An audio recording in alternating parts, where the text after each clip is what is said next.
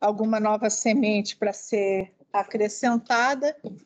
E aí, depois, a nossa tarefa vai ser dar uma olhada nos temas que a gente... que seriam, vamos dizer assim, os nossos aspectos fundamentais para serem discutidos e verificar o que ficou faltando para acrescentarmos, né? Seja em tendências, incertezas ou rupturas. Tá? Dos temas, né? Que foi bioeconomia e produção de alimentos, recursos hídricos, monitoramento climático, inovação e tecnologia para a saúde e produção de medicamentos na Amazônia, inovação para cidades inteligentes e sustentáveis, defesa nacional em faixa de fronteira e segurança regional, Zona Franca de Manaus, indústria 4.0, internet das coisas, infraestrutura e logística na Amazônia, tecnologia para exploração mineral e de óleo e gás e fontes renováveis de energia. E o último que entrou hoje, professora, conectividade para a Amazônia. Conectividade para a Amazônia. Para a Amazônia. Oi. Nas nossas formas, eu não vi, se tiver aí me discute, alguma coisa sobre o balizamento de nossos rios, drenagem, porque isso realmente é um problema. Está aqui, na área de recursos hídricos, que eu imagino, né? É logística. No caso, é logística. Essas questões de balizamento. Sim. Infraestrutura. Para drenagem de 2 metros. Aqui nunca fizemos. Na verdade, apareceu como uma incerteza, ontem, na discussão, se o Estado conseguiria, o termo correto é tratar, né? Mas as bacias hidrográficas. Mas uma coisa, professor, é a bacia, outra coisa que ele está falando é da logística. Tá. As hidrovias. Ok. Sobre as hidrovias. A questão das hidrovias. Ou seja, você, ao tratar uma bacia, você tem que incluir o aspecto... Nesse aspecto, nós consideramos uma incerteza a questão da logística de uma forma geral, incluindo hidrovias e rodovias. Eu não contemplo essa situação que o Fernando acaba de confirmar. O nosso rio você conhece melhor do que eu. Esse aqui conhece mais do que eu ando um pouco pelo interior. Mas não tem balizamento, não tem essa facilitação de drenagem. Não, mas quando nós estamos falando de bacia... Aí aqui reside meu medo. Quando eu falo bacia, eu esqueço isso. Sim, mas o que eu estaria colocando em bacia se não considerasse o problema da navegabilidade dele? E outra coisa eu deveria considerar, se eu estou falando, por exemplo, da bacia do Puru, da bacia do Madeira. Do que eu estou falando se não for de fazer uma hidrovia, um balizamento, um aperfeiçoamento? Não tem uma sinalização, eu não estou falando de outra coisa, eu não sei disso. Eu concordo contigo, de fato, porque, com todo respeito, o pessoal lá no Segundo está dizendo madeira de madeira. Mas eu volto a perguntar, ao falar de bacia do Madeira, qualquer coisa, de quem eu estaria falando, se não for... Professor, é um aspecto, quando você fala em bacia, são os outros aspectos, inclusive a população ribeirinha, inclusive os resíduos sólidos que são detados na hidrovia. Entendeu? Aí, o que ele está falando é da hidrovia em si. É um tema também que nós tratamos hoje, logística. Está falando de logística ali, professor, eu acho, né, professor Gabriel? Professor, o senhor está falando de logística, na verdade. Que aparece, mas é como uma incerteza mais geral. Pois é. O que o senhor está querendo mencionar aqui seria a modernização do nosso sistema hidroviário atual. Não é modernização. Não, Isso aí é retorno de balões lá. Porque eu tenho um colega nosso que utilizou o backcraft da vida. Não foi para frente, por quê? Porque Rio Madeira, o nome já diz tudo. Rio Madeira e não vai passar no backcraft da vida. Então, por quê? Porque nós não temos balizamento, drenagem. Ministro, pode sentar aqui. Eu queria que não esquecesse disso, que se partindo da ideia de falar de bacia, eu acho que não, mas queria considerar isso como um ponto muito forte. Bacia de hidrovias Amazônia, ou seja, porque aí você inclui uma vez que eu acho. Estou falando que Sim, mas aí qual é a semente? É uma incerteza? Uma incerteza. Apareceu com certeza. É uma E qual incerteza. seria? Seria se o Estado conseguirá dar a infraestrutura necessária para se tornar os rios são navegáveis, a maioria, mas se tornarem hidrovias. Se tornarem hidrovias, entendeu? São hidrovias. São rios. É porque é uma confusão entre rios e hidrovias, né? Alguns acham que é a mesma coisa, outros acham que não. Então, não é a mesma coisa. A hidrovia é uma estrutura... tem carta náutica, tem... Tem tudo, tem etc. E o rio... Batimento. O Estado conseguirá fornecer a infraestrutura necessária para Formar os rios em hidrovia.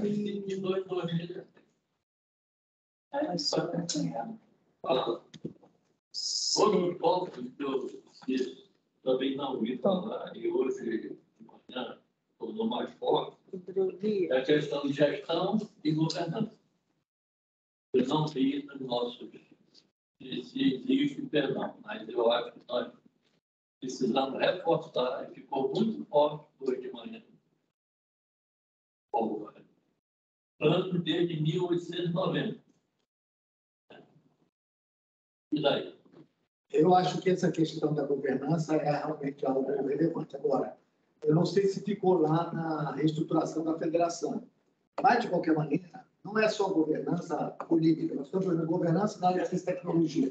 Sim. Nós temos uma quantidade enorme de instituições que atuam na Amazônia na área de tecnologia, sem um fio condutor comum. Hoje eu falei com o Renato sobre isso, sugeri que tivesse um tema de governança de ciência e tecnologia. Eu conversei com ele hoje isso. Eu acho que governança das políticas públicas federais como um todo. Isso. Eu gostaria de colocar uma discussão, pode ser como um todo, mas eu gostaria de pôr sobre discutir ciência para a Amazônia, para atender essas demandas e tecnologia para a Amazônia. Para orientar as instituições públicas da Amazônia a tomarem as devidas... Vou te dar um exemplo. Eu fiz um levantamento, por exemplo, na faculdade lá da engenharia agrícola lá da Universidade Federal, lá da UFAM. Que seria mais certeza também. A grande produção científica dela é sociologia rural. Sociologia rural é muito distante do solo. Então, quando a gente tem um governo que está tomando iniciativa para melhorar a plantação sobre as políticas de tecnologia e inovação, produção de laranja e tudo, a maior produção é sociologia rural. Não é não, menos importante, tem que dar ênfase para algumas demandas. O grande desafio é acompanhar essas demandas com as inovações. Outro exemplo que eu te dou é... sobre as políticas de TI e ciência e tecnologia. TI aqui produz mais. Indústria 4.0 precisa de internet das coisas e Big Data. O que se produz mais de conhecimento aqui no Amazonas é só 1% de Big Data e 1% de internet das coisas. Então, o que eu estou propondo é que seja uma discussão sobre governança, trazendo todas as instituições, trazendo pessoas de fora para observar o tamanho do desafio que é a Amazônia em termos de produzir conhecimento, ciência. Mas o que eu estou dizendo é que essa questão da governança não é só na área científica. Você tem, por exemplo, a Agência de Desenvolvimento, você tem Suframa, tem várias outras agências. Você tem diversas agências ambientais que atuam aqui na região, com políticas diversas. Você tem, por exemplo, na área de fronteira, uma quantidade grande de países com quem nós nos relacionamos, com muitos municípios de fronteira, em que a atuação do Ministério das Relações Exteriores aqui na Amazônia é praticamente a presença de um escritório da DRE que tinha aqui na Suframa. Está aqui, a ministra está aqui. Pois não, está aqui, está, etc. Mas uma visão da relação exterior do país que sempre foi organizada a partir de Brasília com os outros países, não tem um olhar subnacional para as interações das estruturas subnacionais, que são, afinal de contas, aquelas que se interrelacionam lá. Nós poderíamos resumir, professores, até 2040, o Estado brasileiro teria, ou o Estado, né, teria fortalecimento, teria fortalecido o sistema de governança sobre o desenvolvimento. Fortalecer ou ter uma? Não, tem algumas que já tem, mas talvez não tão coordenadas. Não é coordenada, não é sistematizada. E talvez a gente pudesse botar o destaque, em especial, para a ciência, tecnologia e inovação. Porque de todas essas dinâmicas governamentais... O Estado fortalecerá o sistema de governança. Eu propus para o desenvolvimento regional. O que eu propus... Teremos um sistema de excelência. E aqui tem um conjunto... Excelência. Governança. Um sistema incompetente não vai adiantar nada. O que eu quis propor era esse conjunto de debates que a Suframa está fazendo, colocar um debate de governança. Será o sistema. Completamente, você sabe que isso é uma questão que nos inquieta há muito tempo. Mas isso é decorrência da ausência de uma visão de unidade do governo federal em relação à região, que se torna mais dramática na área de ciência e tecnologia, porque nós temos grandes instituições nacionais atuando aqui com a sua própria política. Nós temos Embrapa, nós temos Fiocruz, nós temos o INPA, nós temos vários outros, e por isso a gente tem essa percepção de fragmentação, Depois a gente sem unidade para a atuação de ciência e tecnologia. Mas, por exemplo, nessa área das relações exteriores, nós temos aqui parceiros, como o caso do Peru, como o caso de Colômbia, a Pan-Amazônia, a Organização Tratada de Cooperação Amazônica tem sede em Brasília. O nosso sonho era que a TCA funcionasse, né? Inclusive, quantas vezes nós já trabalhamos na área de CTI para tentar... Daqui saíram três incertezas aí, que a professora anotou, né, professora? Aí nós vamos passar para a internet. Qual seria, professor? O Estado conseguirá fortalecer a infraestrutura necessária para que os rios amazônicos se tornem hidrovias? O outro o Estado, até 2040, possuirá governança efetiva sobre as políticas de CTI e até 2040 o Estado fortalecer... Como é que é? Fortalecimento do sistema de governança? Não, eu voltei para o anterior. O Estado, até 2040, possuirá governança efetiva sobre as políticas de CTI. É isso? Mas não é só CTI, as políticas federais... Aí está aqui. Então vamos emendar com esse outro. Aí está aqui. Até 2040, o Estado fortalecerá o sistema de governança para o desenvolvimento da Amazônia. É isso. Então você colocou duas, então. Um de CTI e outro de... Pode ser, pessoal? Pronto, então fechou essa primeira parte. Vamos... Agora, tem uma coisa que eu gostaria de propor, que eu também não sei, a Helena pode falar. Uma coisa que nós não tratamos aqui, o nosso PIB, o PIB do Estado da Amazônia, o Estado da Amazônia, em torno de 60% é área de serviço. Energia elétrica, gasões, e comércio. Comércio foi sempre um segmento muito intenso aqui na Amazônia, desde a época do financiamento da borracha, vamos dizer, barbeamentos, etc. Ele se tornou uma artéria do sistema econômico regional muito forte, né? Nacional e internacional. Nós não fizemos nenhuma abordagem com referência a comércio, se estamos interessados em ver se nós vamos ter um comércio bioceânico, se nós vamos fortalecer as lógicas de comércio interno, inclusive para trocas entre os estados. Esse adensamento do comércio interno, como força econômica organizadora das coisas, ele é fundamental. A gente compra gerimum lá de Porto Alegre, farinha do Acre, compramos arroz do Tambaqui. E assim sucessivamente. Existe uma circulação, mas assim, autóctone, feita ao sabor das circunstâncias. Eu não sei se a gente consideraria alguma coisa com referência a isso. Né? Eu acho que E qual seria a incerteza? No meu, acho que não seria incerteza, seria uma tendência de organização, fortalecimento dos fluxos de comércio. Por isso, o fortalecimento dos fluxos de comércio é muito amplo. Mas isso é uma tendência, ele está acontecendo, esse fortalecimento? Ela está acontecendo de uma forma autónoma. no meu, eu acho que é mais de certo. Não, olha só, existe isso. Você faz comercialização, É muito bem difícil. feito ou não bem Existe. Fortalecimento significa que lá atrás ele estava se fortalecendo, hoje existe um movimento de fortalecimento Não. e amanhã também. Então, isso é a tendência. A tendência é a decadência. Tem certeza. Então, pode colocar isso, pode colocar como certeza. E qual seria? Até 2040, nós conseguiremos Se tornamos hub da região. adensar os fluxos de comércio, adensar os fluxos de comércio, Exportação também? os fluxos de comércio como um todo. A exportação é com impacto- interessantíssimo. Com impacto no PIB regional.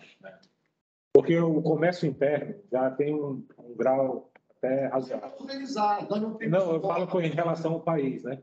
Agora, daqui para o país é ok, mas o externo é muito pouco. E entre nós aqui, Muito internamente e tal. Talvez fosse interessante focar no exterior.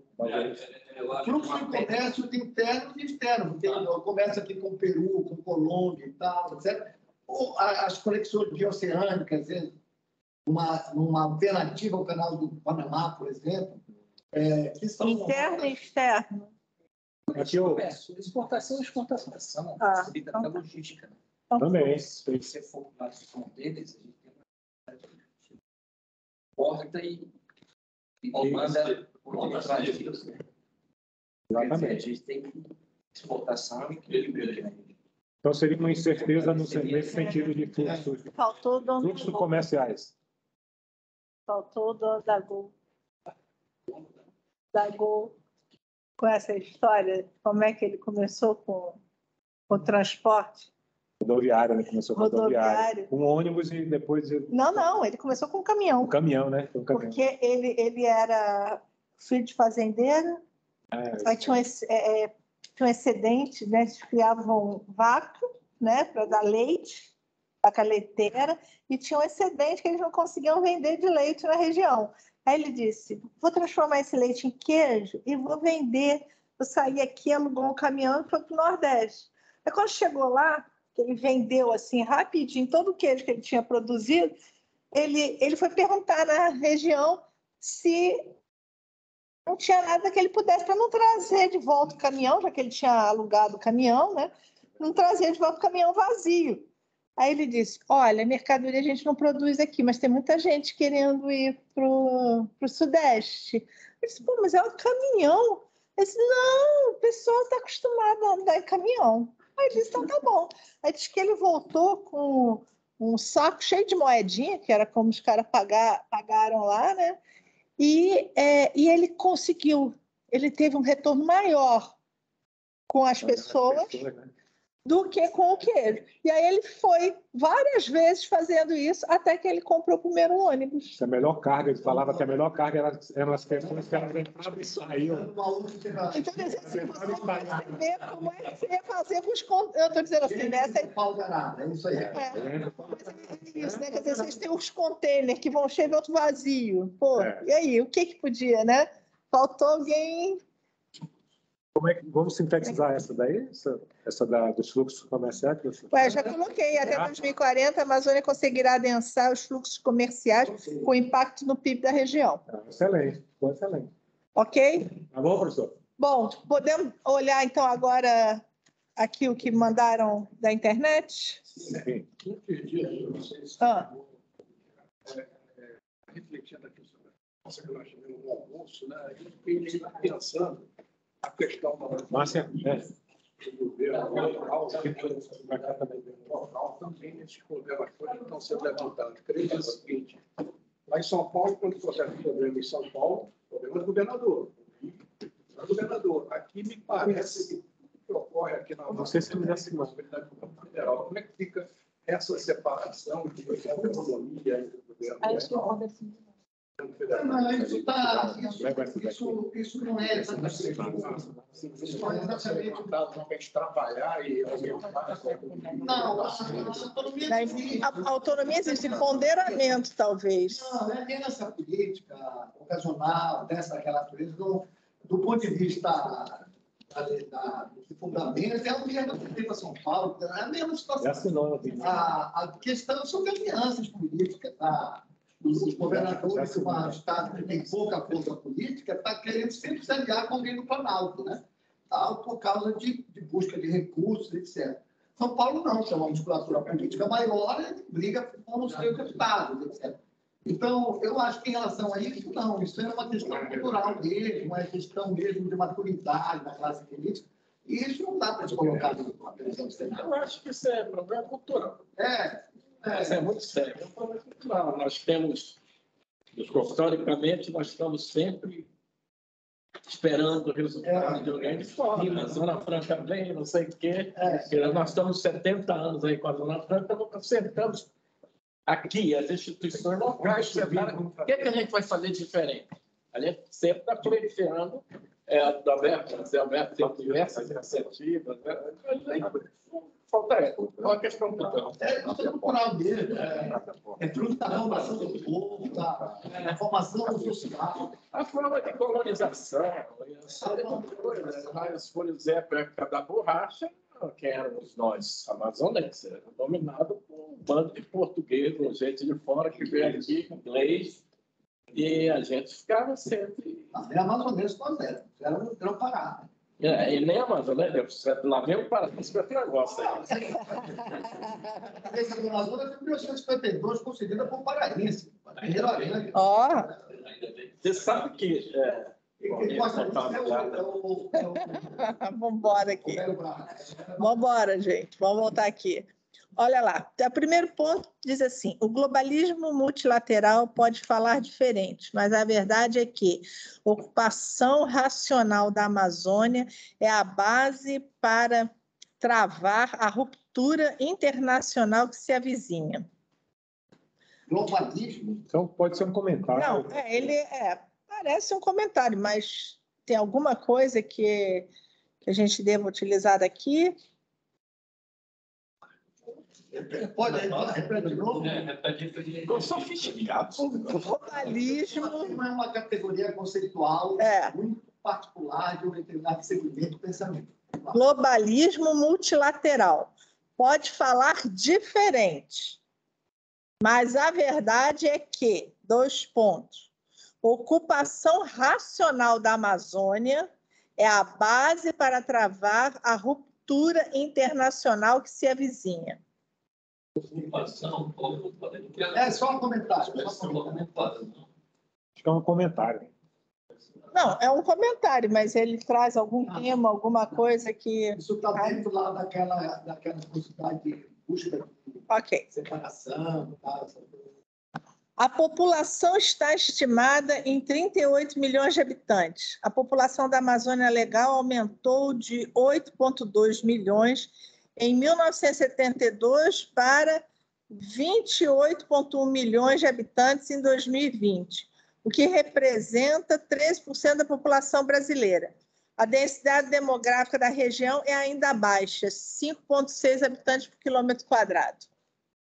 Eu comentava, a constatação é real. Não, sim, mas sobre o tema, a questão demográfica... Ela pode se tornar um evento ou uma semente importante para constar dos cenários? Essa é a diferença do resto do Brasil. Mas vamos dizer assim, você tem um cenário de aumento populacional, certo? Que eu tive a ali como pai. O aumento da infraestrutura, por exemplo, da capacidade de informação, de fontes de informação, em TI, em infraestrutura de telecomunicações, isso tem algum impacto? Seria uma semente, por exemplo, de ruptura no futuro, tornando o que o Edileno fala sempre, que pode ser um polo de tecnologia. Alguma coisa, Primeiro, a populacional demográfica da Amazônia, ela tem diferença em relação a certas regiões, mas ela não é tão diferente, apenas em questão de faixa etária e tal. O crescimento populacional nosso é muito mais fruto de migrações do que propriamente de uma... Sim, mas não importa. A importância aí é saber essa diminuição, o aumento, qual é feito isso na economia, na sustentabilidade ambiental, é feito isso. É mais favorável à redução ou mais favorável ao aumento? Isso que eu estou falando. Ela é similar no Brasil, ela não tem, mas o efeito na Amazônia, como um todo, entendeu? O que eu estou dizendo, eu não estou preocupado. Por exemplo, se São Sebastião do Rio Negro, por exemplo. São Sebastião do Rio Negro. Está diminuindo a população. Porque o pessoal está saindo para São Gabriel, saindo para Barcelos. O que é isso? É favorável ou não é? Para a economia do interior de Paraíba, é esse encaminhamento que tem que ter. O senhor? A população poder contribuir com o professor e vários conselhos esse particular profissional, eu acho que é muito importante possa trazer mais proximidade. Nós temos 25 do século XXI, não tem habitantes na Amazônia, mas 18 milhões não são vinculados à floresta. Estão de Manaus, Belém, estão migrando nas capitais e nas áreas urbanas dos interiores também. Para essas populações, que é a maior população da Amazônia, as políticas públicas, os planos de planejamento, os planos de desenvolvimento, teriam que ter uma visão, uma certa semelhança com os demais planos do Brasil. Porque estão em áreas urbanas, tem problemas de educação, transporte coletivo, criminalidade, como qualquer outra capital, qualquer outra cidade também tem. E o que a gente tem distribuído com o desenvolvimento da Amazônia e esse Amazonas é para outra população. Não é essa. São de 8 a 9 milhões de amazônicos que estão no interior ou nas áreas rurais, onde esse tipo de política não é possível aplicar. Que não há estrutura física. Por exemplo, na época da seca, os estudantes que vão para o Careiro da Várzea, eles têm que desembarcar na beira do Rio Amazonas, caminhar por 200 ou 300 metros em tábuas em cima da lama para poder chegar na escola. Eles têm alguns deles que viajaram de manhã, ou 2 horas de voadeira, barcos equivalentes. E essa população de 8 ou 9 milhões de amazônicos que estão no interior da área florestada, eu não periferia, mas ela é profunda, né? Chega a ser alcançada por essa, a Amazônia mais distante. Ela teria que ter uma política para a questão do desenvolvimento, mais voltada para o seu perfil. Daí eu trago uma colaboração que tem que entender que paradigma é esse que cada um de nós tem na cabeça por vezes um compromisso com a Amazônia. Cada um de nós tem um paradigma do que é o desenvolvimento. A mudança para o Paulo, para Manaus, para Belém, para o Rio de Janeiro. Então, todo mundo tem uma ideia. Então, desenvolvimento é isso ou aquilo. Pode até descrever. São áreas urbanizadas. Tem médico que vai para o interior da Amazônia, porque o interior da Amazônia não tem cinema, tem teatro, é verdade. Então, Manaus tem, ela seria então um local preferido, como também outras capitais. Então, me parece que esses 40, 50 anos que discutidos esses planos da Amazônia, na verdade, não definiram um paradigma que é necessário, já que a gente diz que a região é tão diferente, tão especial, até tão única em alguns aspectos, me parece que o problema é que a gente quer enxergar esse desenvolvimento nesse local diferente, especial, com a mesma visão que a gente enxerga o desenvolvimento encontrando no lugar do mundo. Então, eu acho que essas rupturas, tendências e incertezas. Como é que você formularia isso numa dessas 3 questões? Porque nós estamos aqui levantando dados para construir cenários. E partimos dessas 3 sementes de futuro. rupturas que a gente consegue identificar, tendências que são movimentos consolidados e incertezas. Você teria como traduzir a sua contribuição em uma dessas três questões para poder a gente colocar lá no registro? O que você está falando? É incerteza de algo? É uma tendência? É uma ruptura? É uma certeza de que a justificativa para em 40 ou 50 anos. Nós temos falado de vários planos, que eu até perguntado aqui na América da Manhã. É preciso que entenda esse cenário. Se nós não conseguirmos nos explicar por que tem 40 ou 50 anos nessa região, essas coisas acontecendo do jeito que aconteceram, eu tenho a impressão que se a gente continuar fazendo o que estamos fazendo até então, o resultado natural que eu gero é de que eu vou continuar tendo os mesmos resultados que eu tive até agora, porque eu não mudei meu modo de operar. Sim, mas aqui uma das coisas que nós discutimos foi que rupturas causar nesse processo. Quais as possibilidades de ruptura? Eu acabei de entender que eu tenho uma região que tem 1,4, 1,3 habitantes por quilômetro quadrado. Eu não tenho condição econômica e financeira, tecnicamente falando, de conseguir atingir isso. Eu preciso fazer modelos de desenvolvimento voltados para esse perfil. Então, seria uma tendência à manutenção da baixa densidade demográfica na região? Não é uma tendência. Se a gente vai agora trazer também as pessoas e tal, no nível mundial, a gente vai perceber que em qualquer movimento de direção, estamos alinhados ou não, é preciso estar alinhados ou não com essa questão ambiental, tradicional. Nós vamos dar valor a isso, ou a gente tem autonomia suficiente para dizer, não, a Amazônia é conosco mesmo, e a gente não aceitaria isso. Isso é uma questão de poder. Vocês vão se empoderar ou não vão? Vocês vão deixar que os outros mandem na gente ou não? Eu acho que a finalidade do desenvolvimento ficou bem claro que é a interiorização, inclusive da riqueza. Isso. A distribuição desigual, uma Manaus extremamente rica e o resto fica à mercê e abaixo do nível da pobreza. Isso não pode continuar se a gente quer o desenvolvimento. Mas, novamente, eu estou perguntando como a gente traduz isso, se é possível. Nós estamos aqui para levantar a semente do futuro. E a semente do futuro é organizada em três dimensões. Ou seja, aquilo que são tendências, que a gente consegue verificar, com o movimento que está caminhando, que a gente consegue perceber e tal. A incerteza, que tem uma pergunta grande, vai acontecer ou não. E a terceira, aquilo que pode surgir como ruptura, né, em relação ao futuro. Ou seja, nossa tarefa aqui é traduzir o nosso conhecimento, as nossas questões, a nossa contribuição, em uma dessas três formulações de semente do futuro. Fale. Eu agradeço pela colocação que a Amazônia profunda, nós vivemos lá na nossa empresa.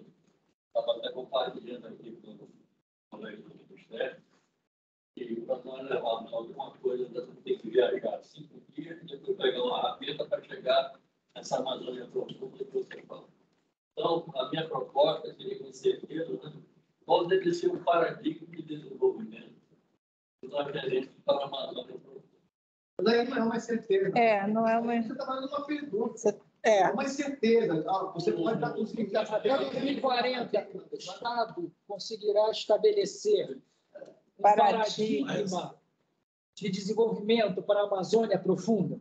Que inclua os encontros mais distantes da Amazônia, porque a Amazônia é profunda. Eu só estou repetindo o que ele falou. Eu acho que o mais antigo. Eu acho que estão dando um recorte diferente da coisa. A pergunta, a observação do externo com o seu público, com o professor Juarez, para mim, estaria antes da aplicação da metodologia. Eu posso fazer uma proposta? Eu acho que o professor Juarez falou é uma tendência.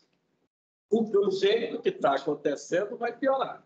não vai funcionar um plano de... Então, o que ele está colocando é que a nossa tendência é a gente sempre ter plano, os planos não são bem definidos, então eu sugeria, como tendência, você colocar falta de governança apropriadas à Amazônia leva ao sucesso de qualquer plano de desenvolvimento. E esse já foi colocado lá. Pois é, eu acho que esse já foi colocado. Os seus anseios. Não, mas como tendência. Como tendência. Quer dizer, pelo que ele está dizendo, eu concordo plenamente. A ausência de governança como tendência. Apropriadas à realidade amazônica. É isso que ele está colocando. Então, eu acho que ele está colocando uma aspecto em relação à visão. Ele tem que a visão está errada. Sim, é uma visão, é a gestão. Se a visão está errada, não adianta ter uma gestão. Não, mas veja que eu coloquei governança apropriada à visão. Não. Você, o que ele está querendo dizer é o seguinte. Não tem visão, chegando na governança. Não chegou na governança. Não, então, falta de governança. Não existe governança. É isso que eu estou dizendo. A tendência... O cara não tem uma Se a visão. visão está errada, importa a governança. Mas é isso que ele está dizendo. Acho que tem que focar na visão. A governança já está lá no outro nível. Isso. Pensa na visão. Eu acho que pode casar essa... Eu coloquei, eu acho que é por aí. Né? É que o que ele está colocando é que não tem visão. Como qualquer plano. Aí é uma tendência. Eu entendi que você disse isso. Que eu não tenho... O governador Eduardo Braga, como governador, o governador Amazônia Mendes, o governador Melo, o governador Brasil, todos os outros. Vamos discutir aqui política, eu entendo que eles, de uma certa maneira, acharam que era melhor para a região. Fizeram de dar esforços, recursos, da direção do que foi discutido há 40 anos. Não conseguiram. Não porque eles fizeram de propósito as tentativas para não conseguir. Não que eles buscassem os resultados que não ocorreram. Eles fizeram o que foi possível. Por que isso não deu certo? E aí vem essa questão que eu procuro colocar, de que é preciso entender que quem deveria dizer o paradigma para um plano, quem deveria dizer qual é o paradigma de desenvolvimento para essa discussão, é o Amazônia. Está aqui nessa sala. É difícil escutar, é difícil enxergar. E esse é um dos problemas que a gente tem. Quando você vai ao interior, às vezes, conversar com as pessoas que estão nessa história mais ou menos profunda, você percebe que não saber que está acontecendo. Eu acho que essa discussão não vou entrar, eu não concordo. Então, acho que tem que ser um paradigma. Eu não tenho como discutir. Eu sou da Amazônia mais profunda que vocês podem imaginar. Eu também. Pois é. Então, eu preciso trazer esse tipo de discussão para determinar um plano. Gente, acho que a gente tem que voltar. Olhar para o modelo do Sudeste. Vamos voltar, senão não vai dar. E não o modelo da região. Eu não sou a favor de nenhum governativo, mas o Amazônia deve ter o Lepé, todas essas pessoas do interior. Não consigo. Essa questão. Então, há uma questão. Falta uma discussão maior. Essa questão. Essa questão. Não, o que foi colocado aí, vamos seguir adiante. Vamos seguir adiante. Gente, vamos continuar. Vamos continuar porque... Nós temos 58 municípios que estão na beira dos grandes rios. Esses 58 municípios representam mais de 90% da população objeto da reunião, o objeto do plano que ele está discutindo aqui. Nesses municípios, quase a totalidade deles não tem estradas. Eles contam com uma variação vertical do rio Amazônia, da toda a careca, de 16 metros de altura, todos os anos, isso vai e volta. Está falando só no Solimões. Estou falando na calha cívica de todo mundo. Mas já foi não é isso aqui. Então, no ambiente sísmico deste, às vezes eu vejo comparação com Singapura, que Manaus conhecer perto de Singapura, porque está perto dos trópicos, tem uma vegetação parecida e tudo mais. Singapura é uma ilha no mar, que tem variações de 4 marés por dia, com 2 metros de altura. Muito diferente de uma variação de 10 metros por ano. Então, eu acho que os programas para São Paulo, Rio de Janeiro e Brasília são muitos. Os programas para a Amazônia, eu acho que tem um outro paradigma que é preciso discutir. Ok. Mas Então, é isso que nós estamos fazendo aqui, né, professora? Na verdade, o que nós estamos fazendo, professor, é exatamente isso. Os cenários, o método síntese que a professora estudou a vida toda acadêmica e publicou a respeito desse tema, professora, se a senhora me permite, coloca como uma das etapas a análise retrospectiva. O que o senhor está falando é uma análise retrospectiva. Por que não deu certo? Por que aconteceu isso? Quais as políticas foram utilizadas, etc. Então, essa etapa ela está sendo estudada. Isso é estudo, está publicado, isso vai fazer a base dos cenários. Agora, nós estamos na etapa das sementes. Então, essa discussão é aberta desse jeito, é bom que seja assim, para que o debate seja rico, ao mesmo tempo que a gente está capturando as incertezas do futuro. O futuro é incerto, as tendências e as rupturas. Tá certo? Agora, essa base que o senhor falou, estão no livro, a gente, nas publicações, nos artigos, isso é tranquilo, né? Que é a análise retrospectiva do que a gente vai oferecer. Nós aqui não estamos fazendo ainda o plano. Isso. Nós não estamos discutindo o plano, nós estamos discutindo possibilidades de futuro. Então, existem forças que estão em andamento, são as tendências, são movimentos consolidados e que impactam qualquer visão que a gente vai desenvolver ou qualquer plano que a gente vai desenvolver. Por quê? Porque em algumas a gente pode tomar carona e surfar na onda daquela tendência e outras nós vamos ter que fazer um esforço tremendo para romper ela, porque se ela continuar daquele jeito vai ser prejudicial para a gente, mas isso é na análise lá na frente.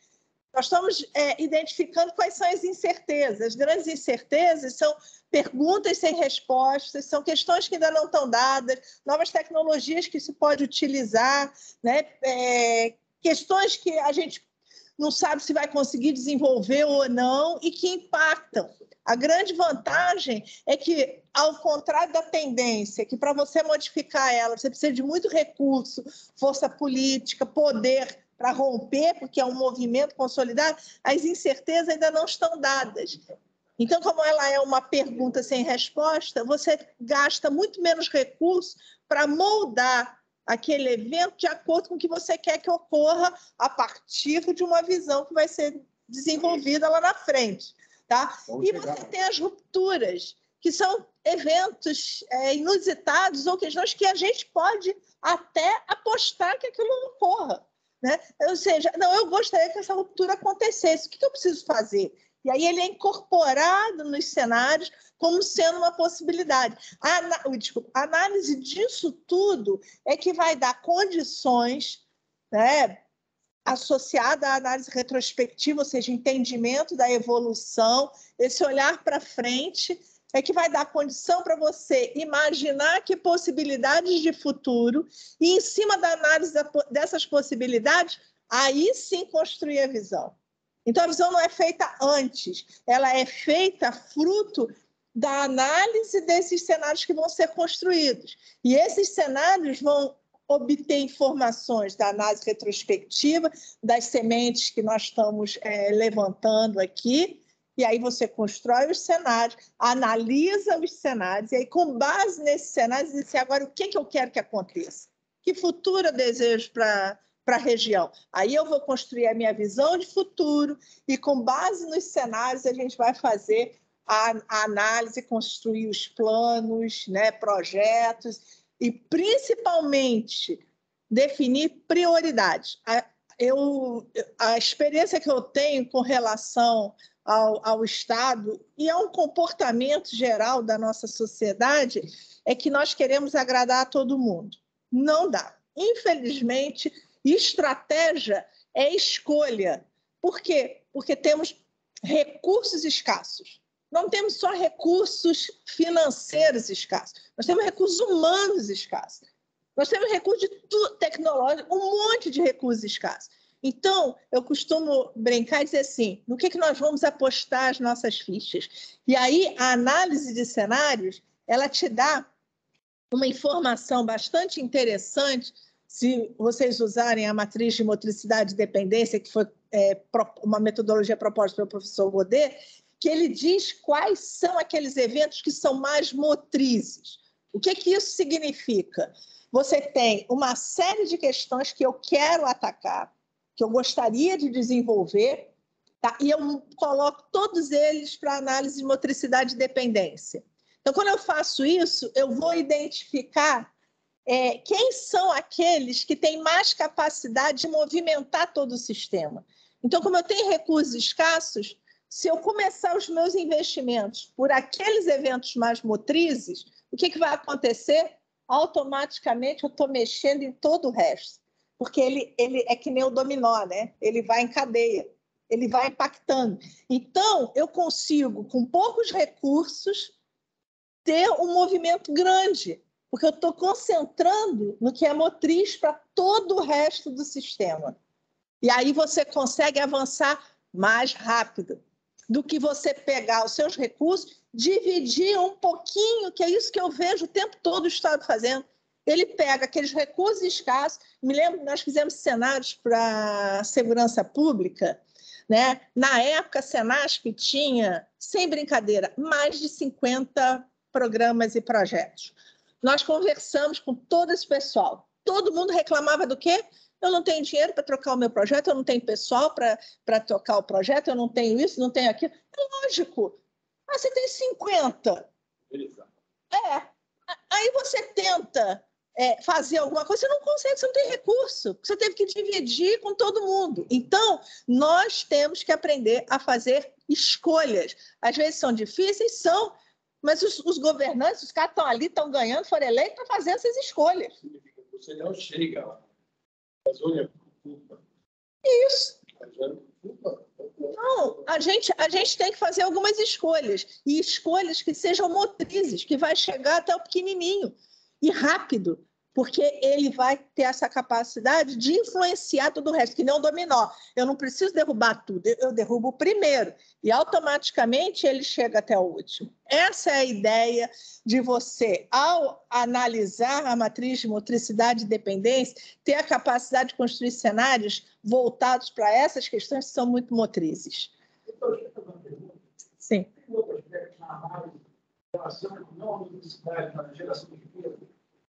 Eu posso ter um item que não tem motricidade, mas tem uma grande geração de riqueza, e essa geração chegando rápido, ele, na verdade, vai impulsionar muito mais. Então, ele é motriz. Na sua visão, ele é motriz. Ele vai ser motriz, porque quando você for analisar o cruzamento, ele vai estar impactando um monte de coisas. Então, ele obrigatoriamente ele vai aparecer como motriz.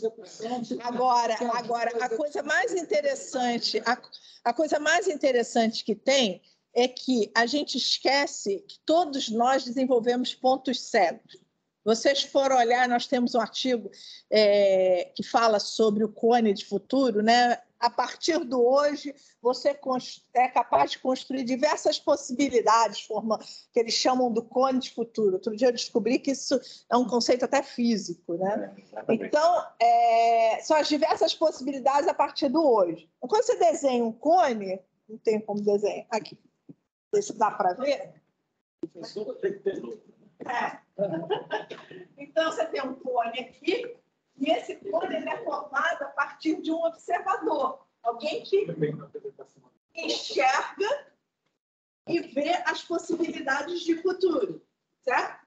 Então, aqui são as suas possibilidades. Você concorda que o cone, a partir daqui, criou um espaço que não é contemplado? Esses são os nossos pontos cegos. Cada um de nós enxerga o futuro de uma forma diferente. Essa forma de você enxergar o futuro está associada o quê? Com a nossa formação, com a cultura, com a visão que a gente desenvolve de mundo ao longo da nossa vida. E isso vai fazendo com que você tenha determinado foco e não consiga enxergar o que está fora. Por que é importante que todo o trabalho de planejamento com cenário seja feito dando a chance de a gente ouvir muitas pessoas? Porque a partir do momento que você ouve muitas pessoas, você vai fazendo o quê? Você vai reduzindo seus pontos cegos.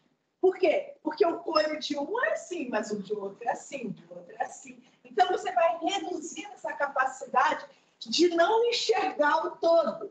É lógico que vai ficar sempre coisas de fora, por isso que o futuro surpreende sempre a todos.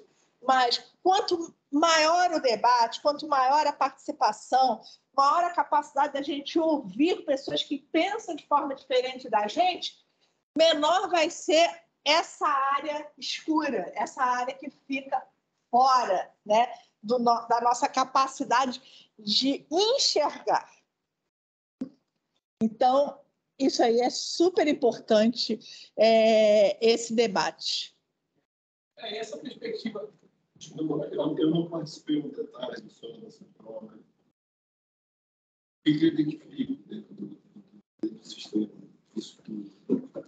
Aqui na Amazônia, nós temos um problema muito grande de legalização de terra.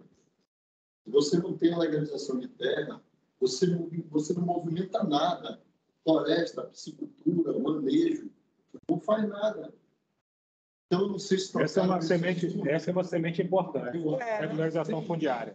A regularização fundiária. Já tem ali? Não consegue girar. Isso é uma certeza e é muito importante ser rodado. Tem a impressão que já está em alguma coisa por aí, mas de qualquer maneira, por verdade, é bom deixar ele estar. Regularização fundiária. Até 2040 conseguirá fazer regularização fundiária suficiente na Amazônia ou em níveis elevados na Amazônia e tal. Isso aí é importante. Estou falando isso porque, olha só, 52 anos. Eu não tenho mulher que eu ouço falar, e quando eu ouço falar em crédito rural, plano de manejo não pode, porque a minha terra não está legalizada. Financiamento não pode. Aí mais manejo, para mecanização, vários programas que o governo tem, mas vai pulverizando. Só alguns vão tendo acesso. Outros não, isso é uma visão que... Essa aí é uma grande semente, isso aí. Essa daí, se resolvesse isso, já era... Eu escrevi assim, ó, o Estado conseguirá realizar regularização fundiária suficiente para a promoção do desenvolvimento? Parabéns, excelente. Essa é uma grande semente. Se eu voltar a semente anterior, para o nosso amigo ele fez uma pergunta que talvez seja uma semente. Professor Marcelo? Qual foi a pergunta? Até 2040, o Estado conseguirá estabelecer um paradigma, né? Aí eu usei o termo Amazônia Profunda, né? Um paradigma que envolva, ou que considere, ou que foque, eu não sei exatamente, o interior, não sei se eu posso usar esse termo, que usou esse Amazônia Profunda, não sei se está correto isso, mas... A interiorização do desenvolvimento. A interiorização do desenvolvimento, mas um paradigma próprio. Haverá a interiorização do desenvolvimento. Haverá a interiorização do desenvolvimento? De um paradigma próprio. Porque o paradigma... Não, mas aí, isso assim, com de um paradigma próprio. Porque o paradigma é assim, a diversidade na Amazônia é quase infinita, em termos geopolíticos, em termos sociodiversidade, geodiversidade. Então, um paradigma não representaria toda essa diversidade. Então, é melhor a gente deixar essa flexibilidade. Só já é diversidade. Entendeu? É muito diverso. Interiorização do desenvolvimento? Haverá interiorização do desenvolvimento? Pronto. Isso aí talvez respondesse essa questão, entendeu? Porque o paradigma, a gente entende que é um padrão, né? Um padrão a ser seguido. O paradigma é isso.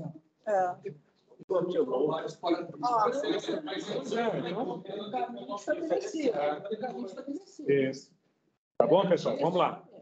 Olha, prezados, é o seguinte, já são 15 horas, 16 nós temos impreterivelmente que finalizar, dado a viagem, o voo aqui já programado dos nossos convidados. Eu sei que acabou discutindo um monte de coisa e não voltamos. Isso tudo que a gente discutiu aqui contempla a questão demográfica enfrentada por vocês, porque, assim, movimentos sociodemográficos são movimentos lentos, mas eles, quando se materializam, eles trazem um impacto muito grande em qualquer política pública.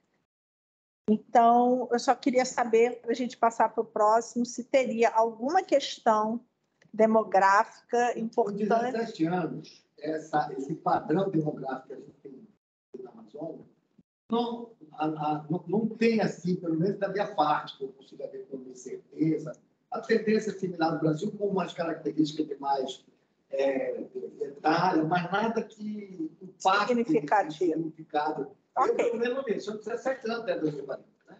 Então, para quem sabe... E essa questão, professor, da imigração dos países vizinhos para cá?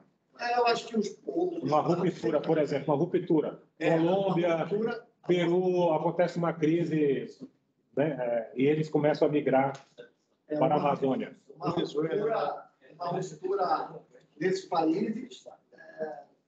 Nós tivemos um problema seríssimo em Rondônia, em Roraima, que se seguiu aqui para o Amazonas devido à imigração dos venezuelanos, né? Além dos haitianos também. Foram bem recebidos, mas temos um problema sério.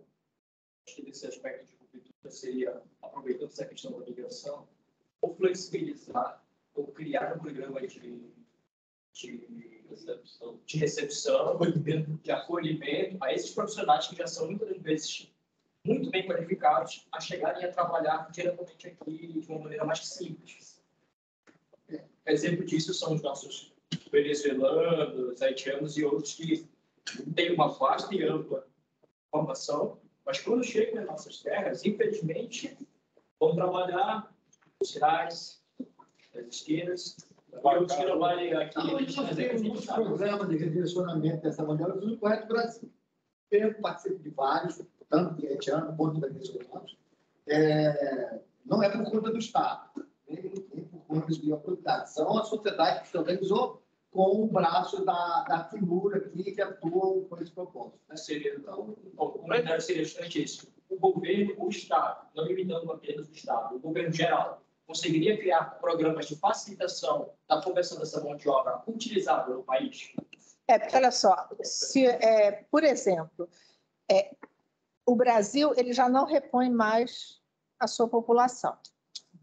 Nós não repomos mais, isso já é fato. Nós estamos crescendo a taxas marginais decrescentes, isso é fato. O mundo está acontecendo isso e o Brasil está acontecendo também. Para você promover um desenvolvimento, a gente vai precisar de gente qualificada, e aí? Nós vamos ter algum tipo de incentivo ou fluxo, né, de cérebros para cá? Isso pode ser algo a se pensar. Muito importante isso aí também. Achei interessante também. Então, incerteza, né? A gente está discutindo o cenário, qual é a consequência disso? Não, a questão que eu estou colocando essa seria uma variável importante para ser trabalhada ou não? Para pessoas que estão de acordo de viver na Amazônia. Porque no interior da Amazônia, eu não me acredito. Eu conheço bem, eu já estive lá, já conheço. Agora, eu não consigo morar lá, não. Eu acho que nenhum dos senhores é isso. Quem é da Amazônia, agora está na Amazônia. Eu vivo numa casa ribeirinha, ninguém conhece isso. Vale por você, na discussão da Amazônia. Eu não sobreviveria. Eu não sobreviveria. Tem uma máquina já tem leite, já tem isso são partes que a gente tem aqui, ué. Professor, então vamos para o próximo. Vamos lá. encaminhar, então. Aí tem assim, ruptura mais provável é a ocupação compartilhada da Amazônia por causa dos efeitos, deve ser climáticos orientados... Uma ruptura, não. Né? Isso já tem, né? Isso já está lá, né? Então não precisa. A outra, ações federais que eliminam vantagens comparativas dos incentivos fiscais na região. Já tem também tendência, né? Internacionalização da Amazônia pelo viés do triplo A. Já tem também. Tem também. Já tem, né? Soberania do governo brasileiro na resolução dos conflitos. Incerteza. Temos ali na incerteza. A Suframa promover a criação de ICTs estaduais. Temos uma dúzia. Isso entrou, de certa forma, como uma incerteza na questão se a região se tornará um expoente de inovação. Nós colocamos ali e inovação. Mas eu acho que aqui na tendências teve. Força-tarefa multinacional de cooperação para recuperação da bioeconomia. Não entendi. É importante adicionar no rol das incertezas o avanço das propostas sobre o corredor AAA. O que é o AAA? Qual foi uma ideia que o inglês, naturalizado colombiano, ele estudou o fluxo genético da parte norte da Amazônia. Começa no mar, no Atlântico, passa pela Amazônia e vai até os Andes. Por isso tem que provar Ele propôs essa região para o presidente da Colômbia, criar ali uma região compartilhada com os países, cada um ter a sua soberania, para que nesse local se conseguisse, de uma maneira ou de outra, manter o fluxo genético sem um problema de preocupação. Essa proposta chegou ao Brasil de maneira indevida, o CEP recusou a proposta porque era ingerência, e isso foi rechachado. Ele hoje está com 55 anos de idade, 80 anos, e é uma ideia biológica nesse sentido. E depois disso houve aí uma discussão, levada talvez para a teoria da conspiração, que na verdade isso é engendrado pela Europa, por outros eventos, que na verdade internacionalizar a Amazônia toda nessa faixa, tornar aqui um país, então que o ano indígena lá e tal, né? Esse história de se foi Isso não é ideia de corredor. É o corredor ecológico que ele está falando. Então já foi. Você está plenamente correto, é o corredor ecológico. E tem corredor ecológico do estado da Amazônia. Nós estamos falando isso para a questão geopolítica. Sim. A questão era exatamente O corredor ecológico. O Pernalta está reclamando. E ao lado da mesa está cortando, o som está cortando. Está cortando? Está muito baixo. É que tem que falar. Então vamos falar no microfone. Ok, então vamos lá. É importante também identificar que a tendência é o avanço do controle ambiental da Amazônia com tecnologia estrangeira. Tendência? O estrangeiro está muito tempo. Qual é a tecnologia que vocês estão usando? Existe tecnologia que você estrangeira? Nós somos altamente seguidores tecnológicos, então talvez a tendência pode ser reforçar isso. A gente está chegando aqui. A disrupção seria, ou a incerteza seria como reverter esse processo de dependência excessiva, 100%, esquece isso, no mundo globalizado, essa visão cefalista da gente desenvolver toda a tecnologia interna, eu acho que está caduca. Agora, como reduzir, talvez essa incerteza. A tendência é aumentar. Mas nessa forma que você está colocando, é legal, porque você estimula um exercício de que, para cada situação colocada, você pode entender uma tendência, uma ruptura e uma certeza. A tendência é essa. Eu acho que essa dependência, eu não falo nem da região Amazônia apenas, não. O Brasil inteiro. É o Brasil. A incerteza é exatamente se a gente consegue, aí a região, diminuir. Quer dizer, na verdade, a incerteza, será que a gente consegue diminuir? E a ruptura seria em condições... Mas aí eu acho assim que, para mim, a grande questão não é a redução. Nós vamos ser capazes de definir em que áreas nós queremos ser líderes. Porque eu acho que é isso. Em todas as áreas, o Marcelo falou, né? Em todas as áreas não dá para ser. Em nenhum país é assim. Mas a gente, eu acho que nós já escolhemos em quais áreas nós vamos liderar e aí deixarmos de ter dependência. Acho que a gente diminui um pouco o Brasil com isso. Hoje, todo mundo está com computador aqui que não é nossa... O problema é gerar um conhecimento utilizando esse instrumento. Sim. E, por exemplo, em termos de Brasil, eu acho que o rapaz não está talvez mal informado, mas todo o sistema de controle, tudo foi desenvolvido no INPE, desenvolvido pelo Brasil. São modelos que são padrões para o mundo inteiro.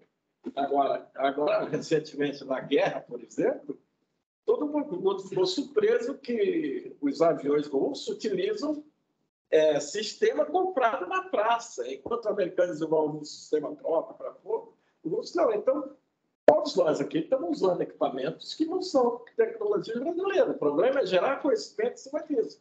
E o Brasil gera conhecimento em cima disso. Todo o controle de desmatamento, de queimada, tudo é gerado no INPE e é desenvolvido por isso. Então, para aqueles que não sabem, todo o conhecimento do som colocado nos celulares da Samsung foi desenvolvido aqui. São desenvolvidos no Amazonas. Quer dizer, há uma inteligência. Todo o software. Para aqueles que não sabem, quando você usa Mercado Livre e o ROL e essa coisa para procura, o software foi desenvolvido por um grupo da Universidade do Estado Federal, que foi vendido aqui. Então, o problema é qual é a alternativa que a gente vai... O conceito de corredores ecológicos o corredor ecológico, todo o conceito foi trabalhado com o pessoal do INPE. Então, saber aquele movimento todo aqui, a produção desse conhecimento gera impacto na sociedade, então a gente não sente isso. Mas são produzidos. Então, acho que a questão é gerar conhecimento para ter dominância. Elaine, tem uma coisa que eu estou inquieto aqui, mas antes que eu esqueça, eu tenho que falar. Nós estamos falando sobre a visão da Amazônia. E nós estamos falando aqui do Estado do Amazonas. Embora a Suframa seja uma agência subregional para a Amazônia, mas a quase totalidade das pessoas que nós falamos aqui é a partir de uma visão de gente que está vivendo no Amazonas. O Pará tem outra visão a respeito de vários problemas de cada Acre, isso. Roraima, Rondônia, idem. Então, eu estou fazendo esse registro para poder a gente ter bem clareza quando nós vamos colocar, porque assim como nós ficamos chateados quando alguém diz que é a visão da Amazônia e não nos perguntam nada, também não seria legal a gente hegemonizar a percepção nossa como sendo a Amazônia toda. Ok. Bom, vamos para o último aqui, que diz assim: repriorização da região Amazônia brasileira como área de importância estratégica e geopolítica, redirecionando recursos e políticas de desenvolvimento voltada para a atração em massa de empresas e pessoas ligadas a setor de alta tecnologia. Eu acho que isso já foi contemplado aqui, né? Então, a gente não precisaria, né, colocar. Bom, o nosso tempo aqui, com relação a essa parte, esgotou. A gente vai dar uma passada rápida aqui para ver se a gente consegue... Coloca o levantamento que nós fizemos de todos os referentes. Acrescentar alguma coisa, né? Isso. Os temas, a gente só não consegue ler, né? Tendência, ruptura, tá aí. Até satisfeita. Então, vamos lá.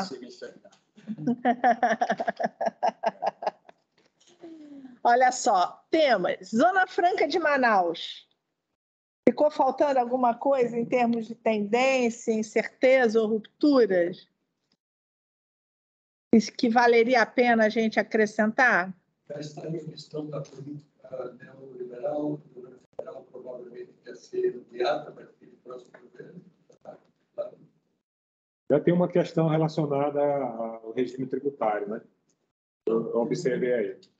Da redução. O Paulo que é deputado agora 15 dias, se eleito Bolsonaro, segundo ele, tenta continuar no Ministério da Economia, e um dos planos dele foi que ele vai pedir o andamento da parte de industrialização brasileira diferente. Já foi colocado. Já. Tendência de redução contínua dos diferenciais atividade. Consequência de relação. Então, aqui já foi. Ok. Aí o outro ponto. Fala. Eu acho que um ponto que está sendo negligenciado aqui, eu acho que esse hub da Amazônia sobre a parte de logística não é suficiente. Eu acho que a ruptura realmente seria uma solução definitiva de acesso aos interiores. Está certo. Mas são duas coisas distintas. Esse ramo logístico multimodal interministérico, nós fizemos dessa maneira para incluir todas essas questões. Não, mas o hub significa o centro. Isso é outra coisa. Não, mas não pode dizer que é outra coisa. Tem uma solução. Mas a solução ainda não está. Nós não estamos falando de solução, nós estamos falando de ruptura. A Amazônia se transformar num hub, ou seja, interhemisférico, intermultimodal, ou seja, com possibilidade de diversos tipos de modais, conectando hemisfério norte, hemisfério sul, e dando à região um significado geopolítico no mundo. Isso aqui como ruptura. Ou seja, de nós transformarmos a questão logística, nós vamos transformarmos num diferencial com adensamento geopolítico. É isso que nós falamos. Foi disso que nós aprendemos. Tá? Mas eu acho que o professor está falando da capilaridade. Né? É diferente. Uma solução para a logística que você consegue fazer o carregamento. Uma logística com maior capilaridade no interior do Amazonas. Mas isso seria uma incerteza, não? Uma incerteza. Uma incerteza, seria uma incerteza. Se haveria investimento suficiente para ter. Seria a ruptura necessária. Porque para nós é importante entrar nos interiores e não tem 2 dias para chegar lá. Tá? Então, nós precisamos chegar com carga e tudo lá e de lá para cá. Então, a ruptura seria qual? A ruptura seria a solução. A ruptura seria a solução. Mas veja, é a solução de logística ida e vinda para o interior. Mas espera um pouquinho, mas isso existe. O balão está incluso no outro.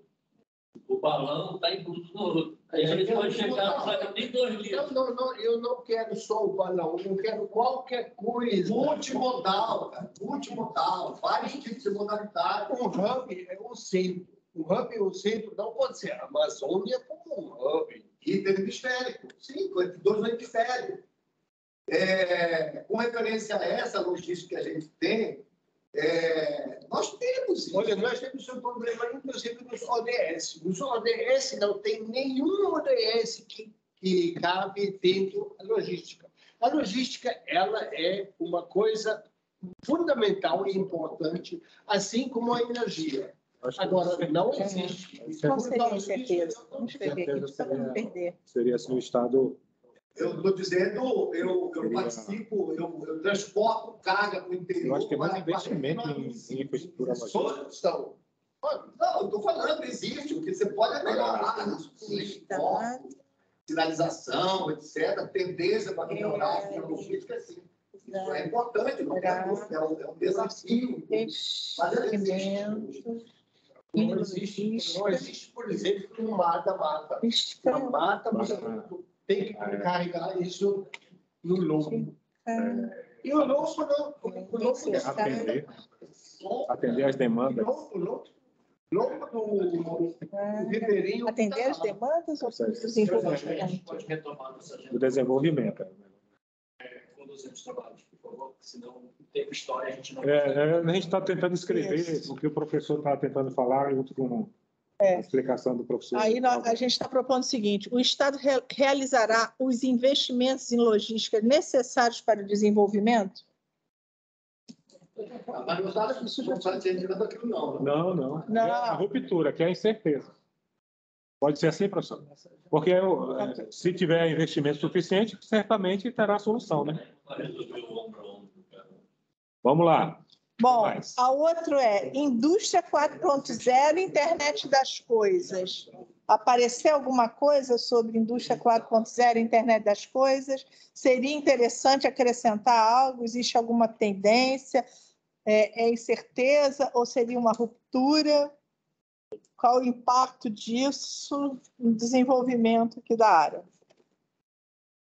Acho que uma incerteza grande, professora, é o aproveitamento da mão de obra que vai ser deslocada, né, a partir do momento que haja essa transição da nossa indústria tradicional para... Eu acho que se haverá mão de obra.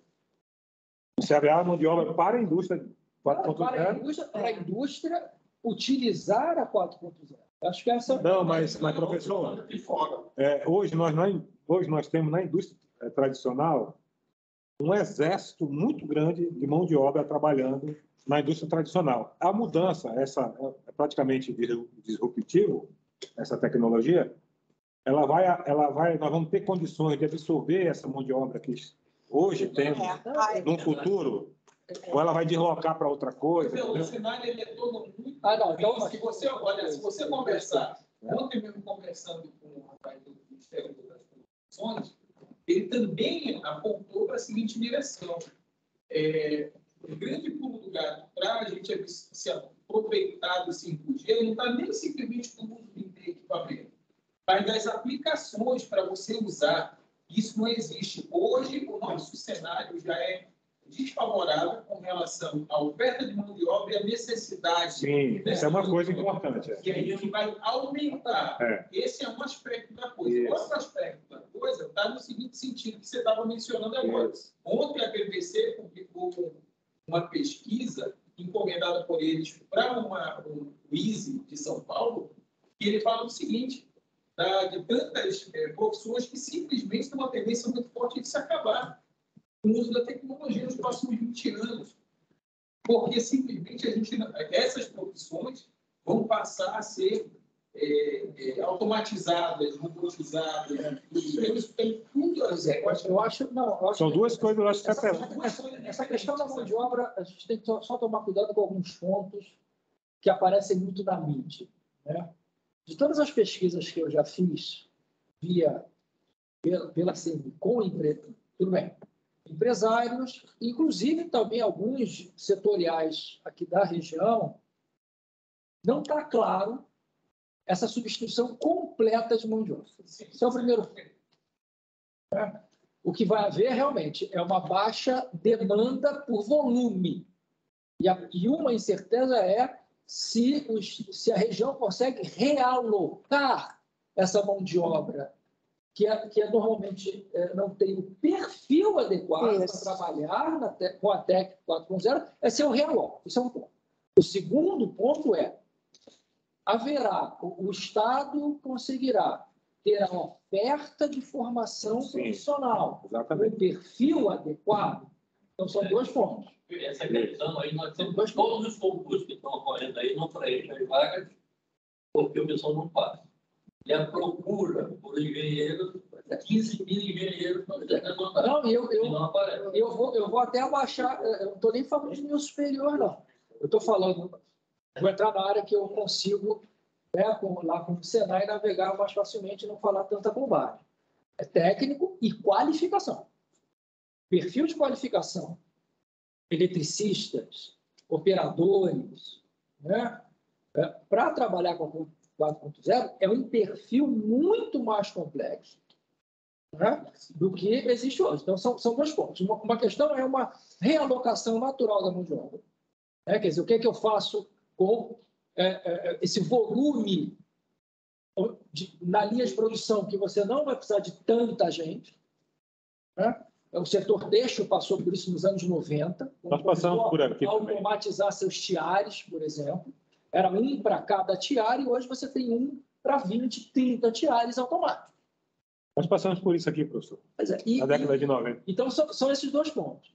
Eu acho que uma terceira incerteza quanto a 4.0 é se as empresas terão a infraestrutura necessária para o uso, que é um outro ponto, né? Ou se o Estado desenvolverá planos que permitam a difusão, eu sempre bato nessa tecla, eu sei que eu sou repetitivo, mas é porque quase não é falar, né? A difusão dessa tecnologia, que envolve, claro, mão de obra, infraestrutura, né? A gente fala de 4.0, mas mais de 50% da indústria brasileira não tem TIB, Tecnologia Industrial Básica, e a gente fala de 4.0. A gente não. Então, quer dizer, a gente consegue ter essa infraestrutura para que as empresas absorvam a tecnologia 4.0 sem subutilizá-la. E também comprar, eu compro. Ok, eu comprei, né? Mas eu não utilizo nem 50% da capacidade dessa tecnologia. Né? 50%. Acho que aí nós vamos ao encontro que o Alex falou. Você está dando alguns exemplos do sul-sudeste. A nossa realidade é uma realidade outra. Por exemplo, você lê, por exemplo, Harari disse que vai ter um grupo de não trabalháveis. Pessoas que não vão trabalhar, não são desempregados, não têm como utilizá-los. Então, talvez, se havendo, talvez, estou colocando uma hipótese, Jones, talvez o Estado estimule a interiorização, novas ofertas de emprego, e esses empregos que estavam aqui, que vão ser 4.0, podem alocar lá, de repente pode até melhorar a economia do exterior. Então, só queria complementar um livro que essa discussão de 4.0 das tecnologias ela é para a cidade-estado de Manaus. Eu sei, isso. Uma relação 4.0 é possível nos próximos 15, 20 anos. Mas o que eu estou querendo dizer é que na Franca, o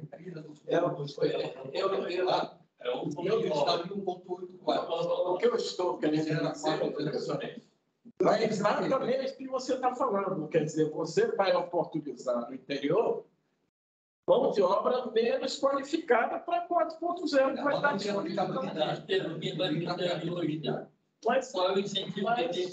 mas nós estamos fazendo cenário, cara. Nós estamos dizendo que vai agora, é dentro de um cenário.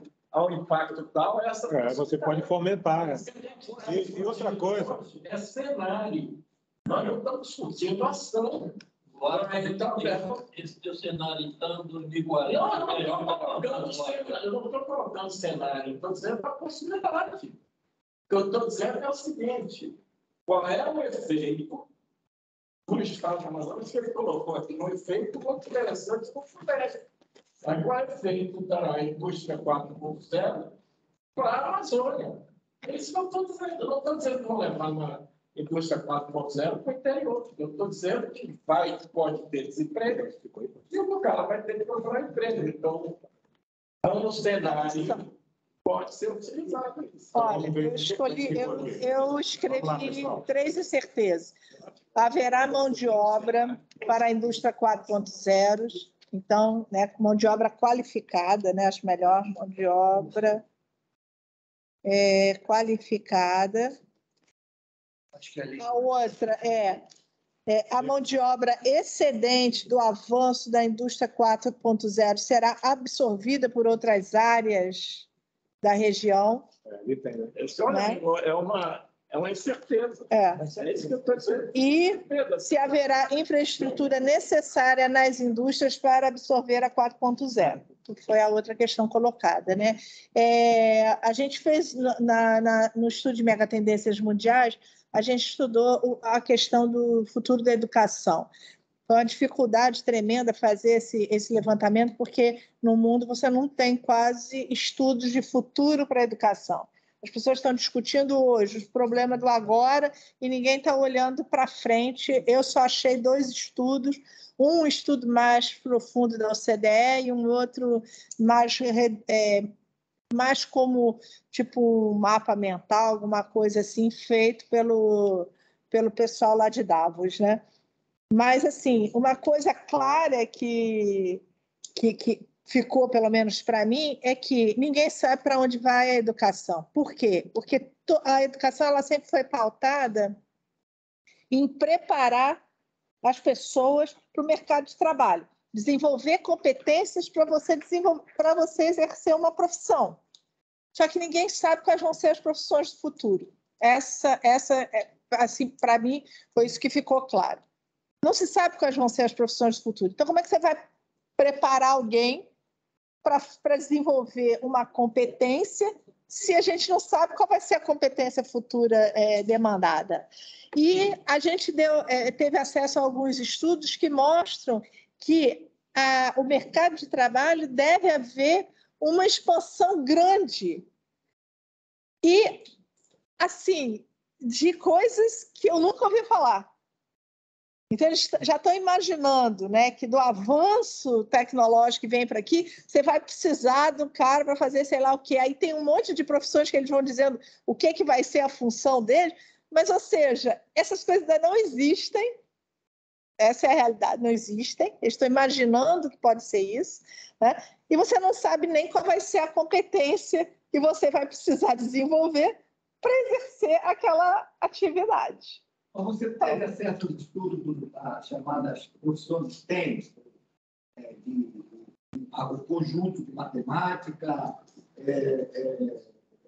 informática, artes, etc. Esse pacote do grande programa dos Estados Unidos e Europa para formação de profissões com essa base estrutural. Assim, o que eu tive acesso foi eles estão trabalhando, pelo menos, né, no caso tanto da OCDE quanto lá, como é que é o nome de Davos? É o pessoal do... Esqueci o nome, daqui a pouco eu lembro. Eles estão focados mais em desenvolvimento de algumas habilidades e competências para você aprender a aprender. Desenvolvimento humano, aprender a ser participativo, inteligente. Isso, é isso. Muito mais nesse, porque eles ainda não sabem qual é a competência que precisa. Então, vamos desenvolver. Só uma observação. Bom, na verdade, o Senai Nacional, tem um modelo para isso. Né? Por acaso, eu estou com esse modelo já há quase uns 20 anos. E que tenta identificar esse perfil. Claro, ele não é genérico, ele é tão específico. Ele leva em consideração evoluções tecnológicas e organizacionais, né? Não necessariamente do mundo, mas principalmente as tendências são mundiais, mas baseado no grau de difusão. E a gente chega, assim, em identificar esses perfis, quer dizer, atividades que determinadas ocupações farão, deixarão de fazer, conhecimentos, habilidades e capacidades, inclusive algumas possibilidades de novos profissionais. Não em nível mundial, né? E setorial. Então, quando eu sou, às vezes, enfático, dizendo que o perfil será diferente, é que a gente já fez algumas discussões com empresas, todo o país, já que a gente é nacional, para fazer esses levantamentos. Né? Então, assim, a gente tem, claro, temos certeza, mas temos algumas possibilidades, de novo, setoriais. Né? Então, se me perguntar o que muda, o que poderá mudar para o técnico em fotovoltaica, já que a gente falou de energias renováveis, a gente tem um estudo para isso. São estudos muito aplicados, né? Mas isso é possível ter. Mas, fato, não existem muito poucos estudos sobre o futuro da educação profissional. A gente lá tem esse modelo, que já replicamos para muitos países até da região, né? E é um modelo considerado referência pelo Sinterfor, que é o braço da OIT para a América Latina na área de formação profissional. E óbvio, ele é público e está à disposição, né? E aí eu, tirando o chapéu do CB, colocando o chapéu do CNI, né? para aplicar esse modelo na região. Excelente. É só um esclarecimento, porque assim, a gente tem informações. Bater o martelo, não. Mas, do ponto de vista setorial, a gente tem alguma coisa assim. Por isso que eu tinha sugerido para a gente fazer uma discussão de governança, para dentro de área, para orientar tudo aqui, entendeu? Toda a Amazônia, o que é a Amazônia e qual é o caminho que a gente tem que ter. Por exemplo, todo mundo fala em mercado de carbono. Como é que funciona o negócio? Como é que a gente vai capacitar o pessoal para realmente aproveitar esse conhecimento, aproveitar essa oportunidade de negócio? Será que a gente vai ter esse caminho? Será que... Bom, próximo tema, tecnologias para exploração mineral de óleo e gás. Gás, eu me lembro que a gente discutiu. Teria mais alguma coisa que a gente acrescentaria aqui nessa linha ou não? De tendência, incerteza ou ruptura? Isso seria fora do carboneto. Eu acho que foi colocado aí, enquanto se falou, a possibilidade de ter uma indústria química. Gasoquímica, já está contemplado. Eu acho que já está, né? Eu acho que a tendência é realmente sair da área do carbono, né? Se fosse colocar aqui alguma tendência, mas ainda tem uma transição energética. Tem uma transição energética longa aí. E aí vai passar para o gás. E tem grandes oportunidades aqui na Amazônia em relação ao gás, né? Muitas oportunidades. Inclusive, o último estudo da Eneba, que mostrou aqui, existe uma grande possibilidade de ter um complexo gás químico. Então, tem uma tendência, né? Manutenção da transição energética. Ok. Só retornar ao assunto por finalizarmos e mostrar um outro ponto da realidade atual do que a gente está vendo em termos de formação de mão de obra e do reflexo educacional atual do interior. Enquanto nós vemos aí com conectividade, nós temos jovens em escolas técnicas que adentrando a faculdade com muita sede, uma fome de conhecimento e com aplicar os seus conhecimentos. Ano passado, eu tive a oportunidade e a honra de me candidatar à NASA e ser aprovado para trazer para o Estado, para duas cidades do interior do Estado, tanto por a interfere, trazer o NASA International Space Center de África pela primeira vez para duas cidades do interior do Estado, sem financiamento de instituto nenhum, como organizado na capital. Tudo por propósito, tudo por brilho no olhar e vontade de fazer acontecer. Porque muito se discute, não se faz porque falta de recurso. Falta de recurso é falta de vontade. Nós fizemos por vontade. Trouxemos voluntário até de Israel para ajudar. Ao organizarmos o evento da NASA, a gente delimitou um corte de idade de 18 anos. E de 18 para baixo, que a galera que estava no IFAM, Interfé, ficou louco. Por quê? Nós só podíamos receber até 50 da competição. E tinha um público de mais de 200 que era da NASA.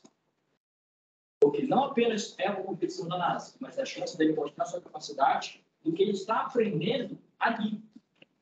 Não é porque ele está em São Gabriel, não é porque ele está em Interfé, não é porque ele está em Coari, que ele não tem conhecimento, que ele não tem expertise, que ele não é muito bem formado. Pelo contrário, ele é muito bem formado.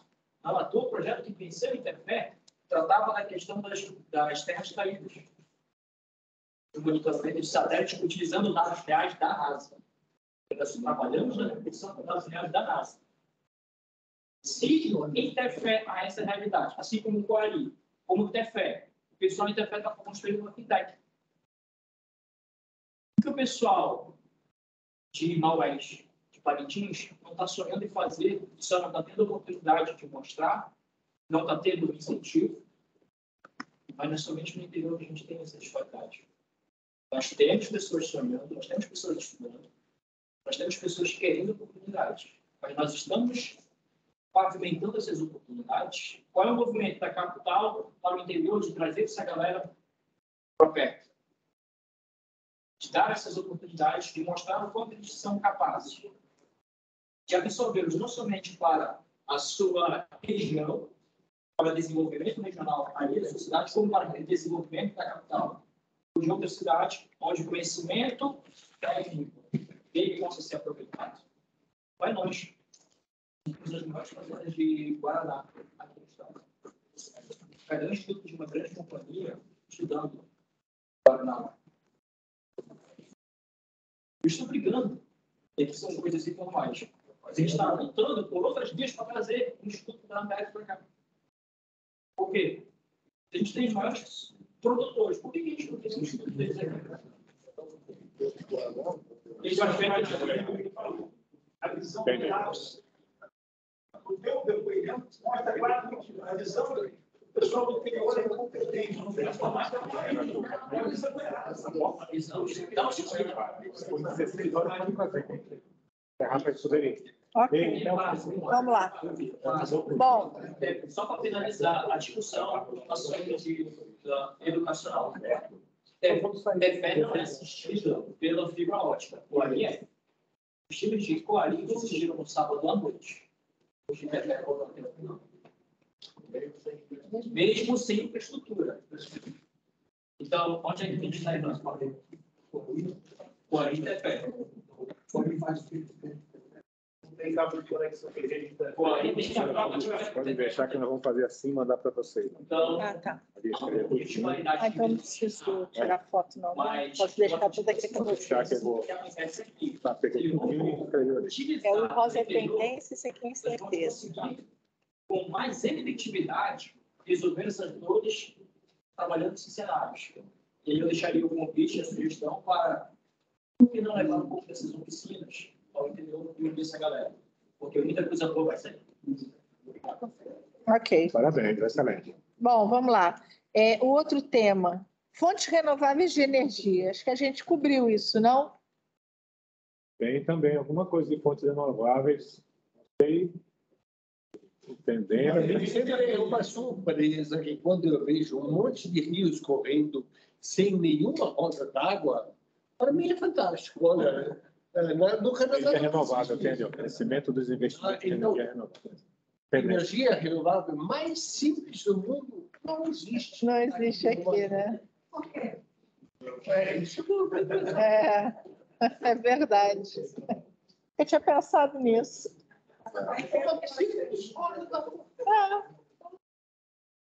Não existe em Igarapé, mas nos grandes rios. Já foi. Conectividade para a Amazônia. Essa foi a última palestra do Marcos Vinícius, diretor de infraestrutura e banda larga do Ministério da Comunicação. Mas não tinha sido colocado? A conectividade? Eu acho que a gente botou uma coisa de ruptura, né? De ruptura? Uma palestra da comunicação aqui, digo só, isso é ruptura. Disse, não, tendência. Porque ele disse que já estava tudo em andamento, eu acho que ele colocou. A conectividade para o interior. A conectividade para o interior. O interior. É uma incerteza? Eu volto a dizer, ele disse, ele colocou como tendência, porque ele disse que já estava... Ele defendeu isso. Então, a tendência... Hoje ele mostrou que já tem recurso e tem cronograma de plantação, né? Não, se já foi, né? Repetindo, se isso já está acontecendo, se aconteceu no passado, acontece no presente e acontecerá no futuro, é tendência. Não, então não é tendência, porque ainda está... Aqui é o meio da digitalização, ele que dizer, talvez ele pudesse melhorar isso aqui. A conectividade.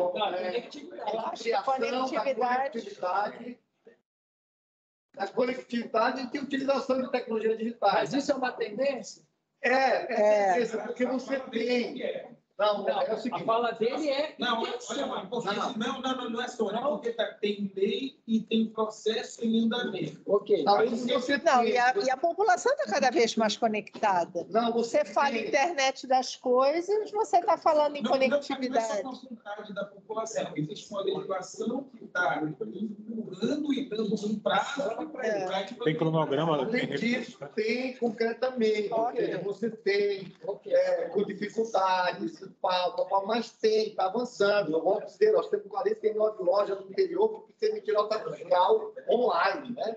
Então, se não tivesse isso, então está aqui a ampliação da conectividade. Então, agora, obviamente, precisa melhorar bastante. Mas tem. A criação e a gente aproveita e coloca já aquele ali junto, né? Da digitalização. Como é que o senhor falou, professor? Aumento da conectividade. Tinha mais encontrozinho relacionado. Ampliação. Digitalização, que é muito Ampliação e fortalecimento da conectividade para o interior da Amazônia. Mas a digitalização é outra coisa. Porque você pode estar com... Claro, a conexão te leva à digitalização. Sim, isso é perfeito. Tá. Né? Mas eu acho que... Duas coisas sim. Acho que pode deixar separado. Eu acho que valeria Ampliação e fortalecimento da conectividade. Ampliação e fortalecimento da conectividade já está aqui. Então pronto. Aí, o outro item. Inovação e tecnologias para a saúde e produção de medicamentos na Amazônia. Eu acho que a gente falou sobre inovação lá. Né? A gente falou de biotecnologia como incerteza, inovação como incerteza. Como a Amazônia, como um polo de inovação relevante para o Brasil. Não, isso a gente discutiu. Então, fechamos. Não tem nada específico voltado assim para... bioeconomia ou biotecnologia é muito mais, né? Aqui é um tema específico de saúde.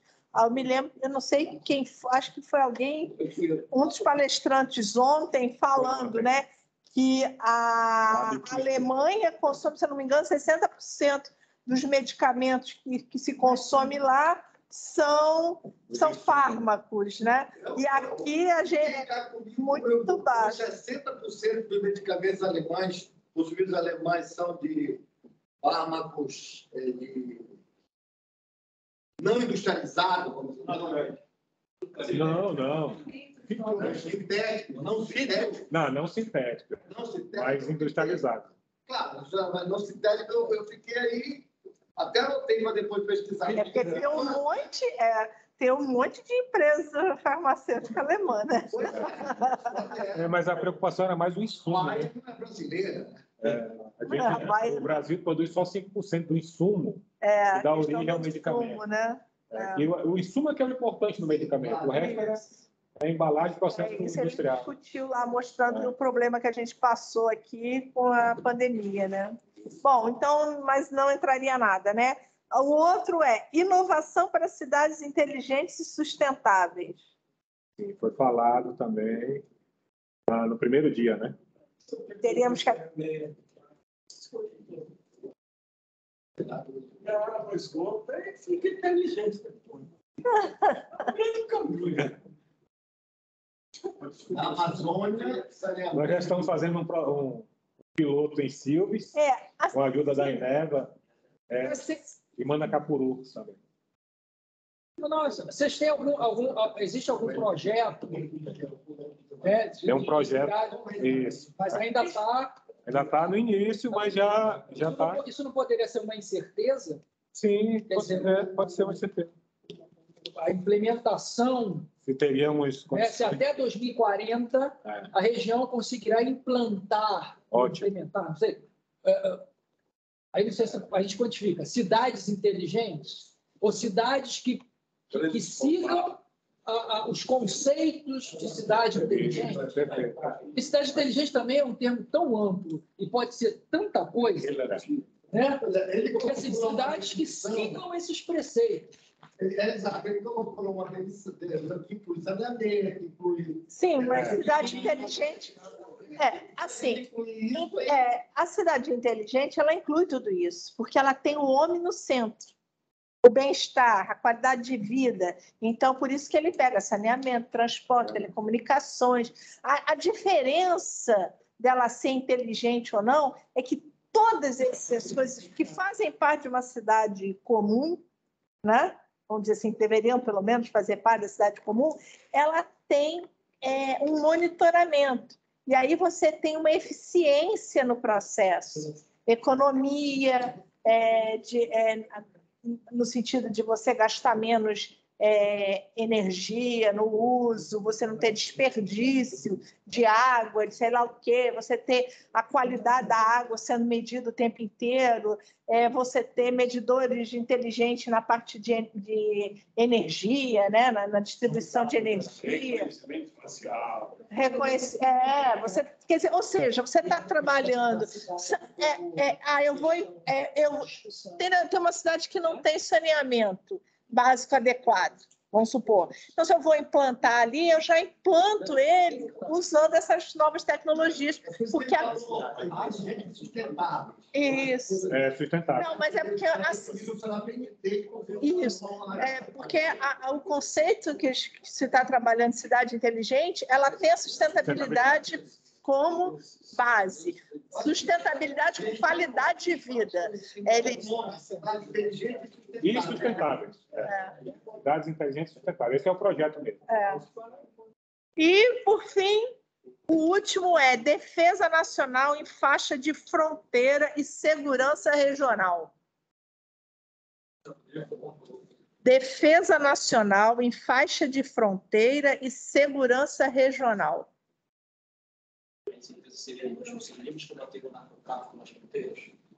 Esse caso estão falando de soberania. Também.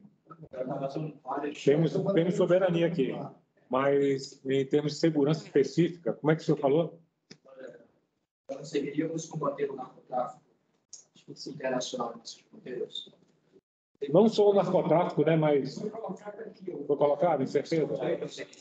Tempo do próprio Major Marcelo ontem. Foi. Qual foi?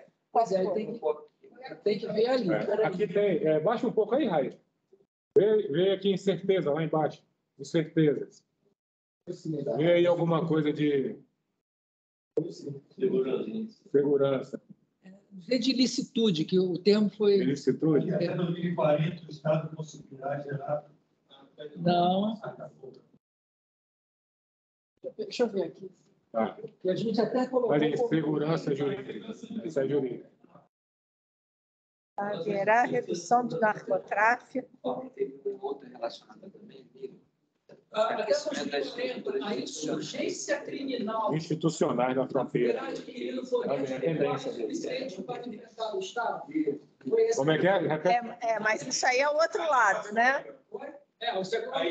Haverá redução do narcotráfico nas regiões de... A insurgência criminal, essa aí. Insurgência criminal, aí envolve muita coisa, né? Tráfico de pessoas.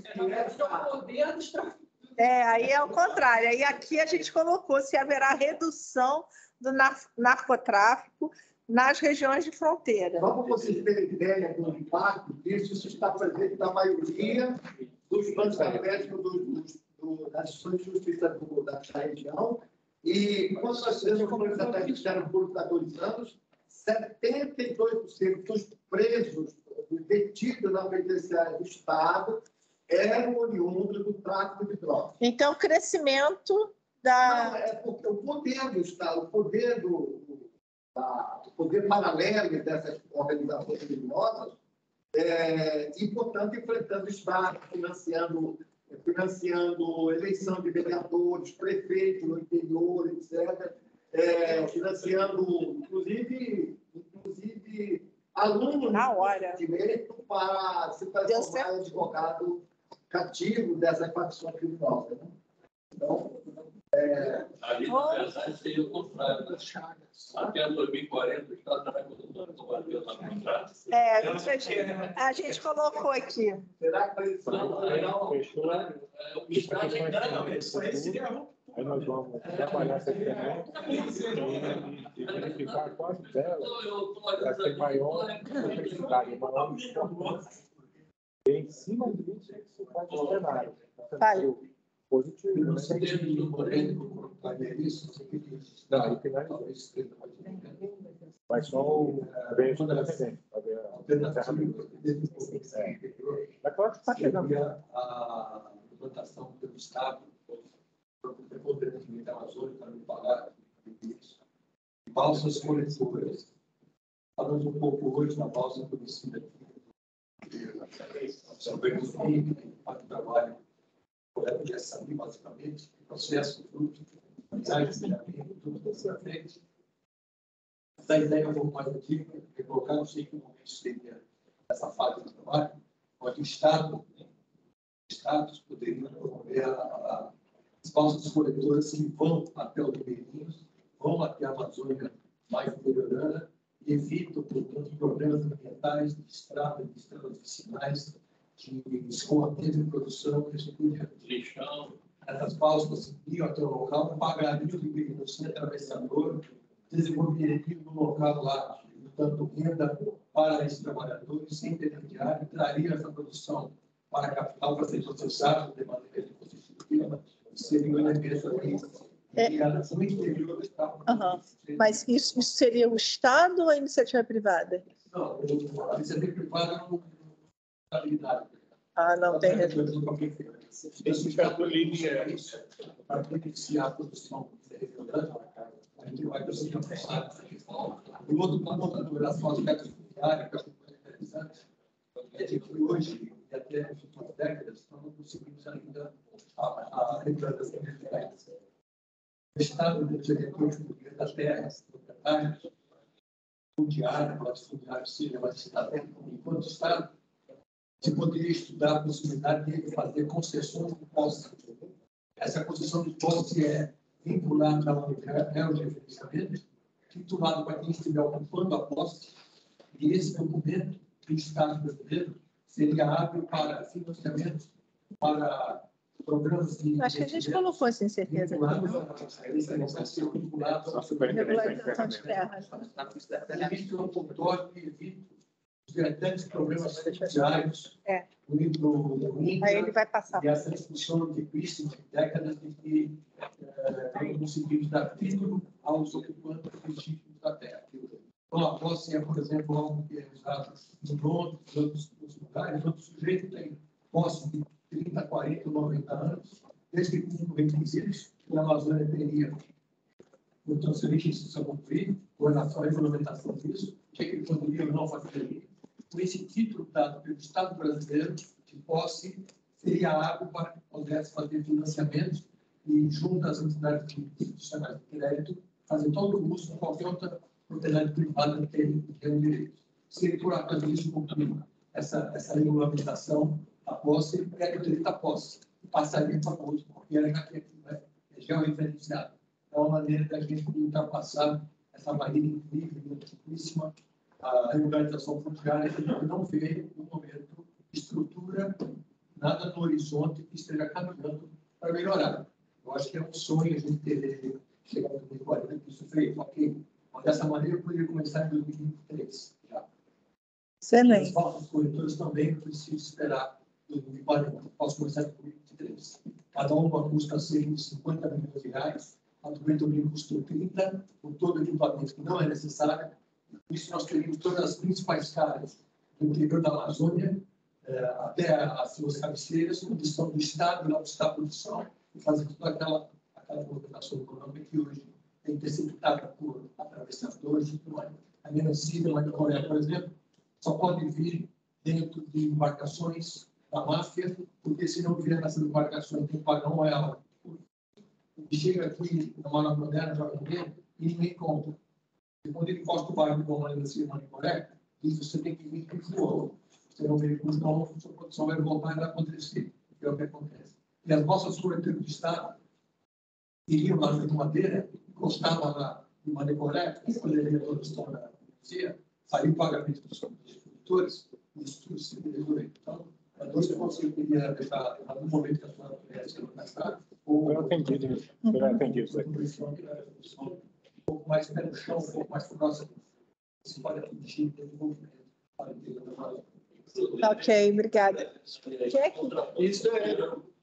isso seria como tipo CDRU. Não, são ações. Nós estamos discutindo coisas. É que eu não sei se o momento é esse, sabe? Eu cheguei atrasado, só que colocar para a Dani encaixar em algum momento. Mas a discussão foi atendida na semente futura aqui de incerteza e de tendência também, quando foi colocada a questão da regularização fundiária. Tá bom? Isso. Professora, chegamos ao final desse evento maravilhoso, aqui com a presença do nosso superintendente, gostaríamos de expressar aqui a sua última palavra nesse evento, né? Com a certeza de que a colaboração da sua equipe, Marcelo Pio, professor Marcelo Pio, João Gomes, nos ajudaram muito também a organizar o evento e mesmo realizar, né? Então, por favor, professor.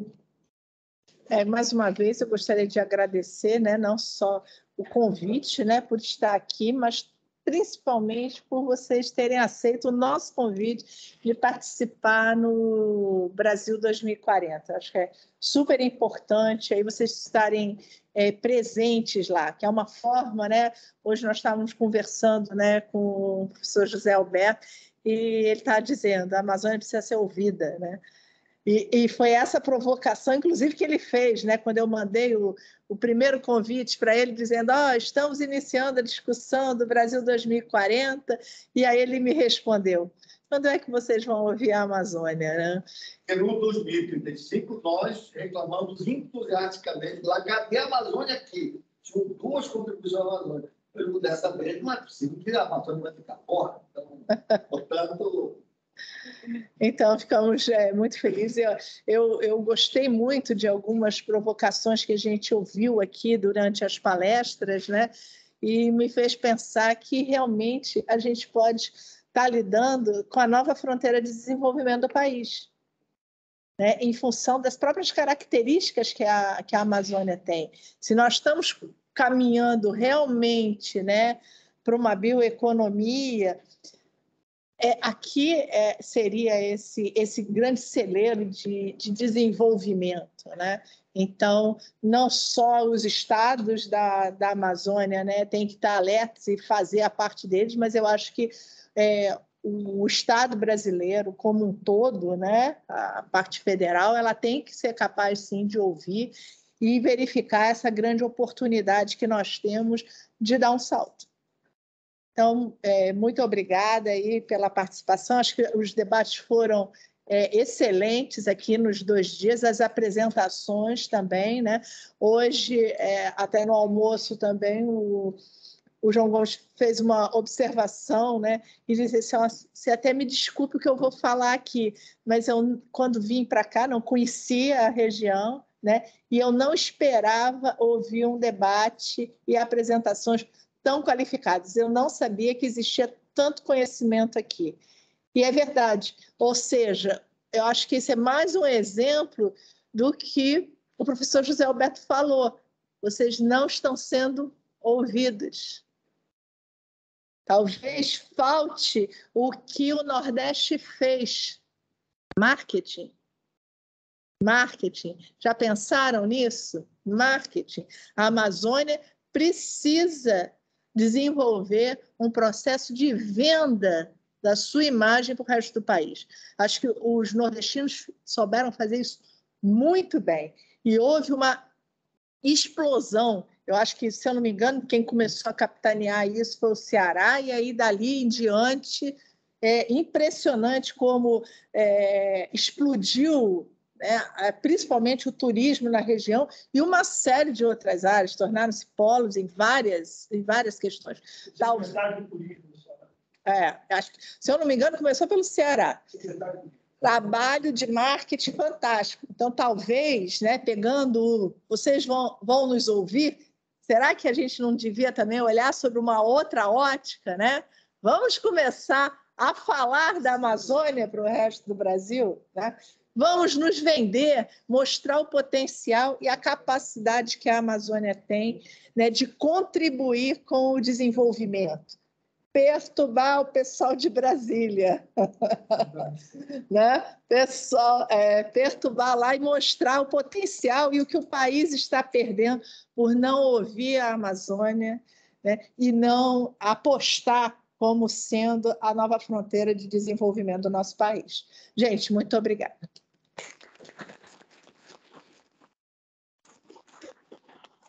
Pessoal, boa tarde a todos. Eu não pude participar nos 2 dias dos debates à tarde, estava em outros eventos, agora mesmo à tarde, lançando mais um projeto nosso, certo?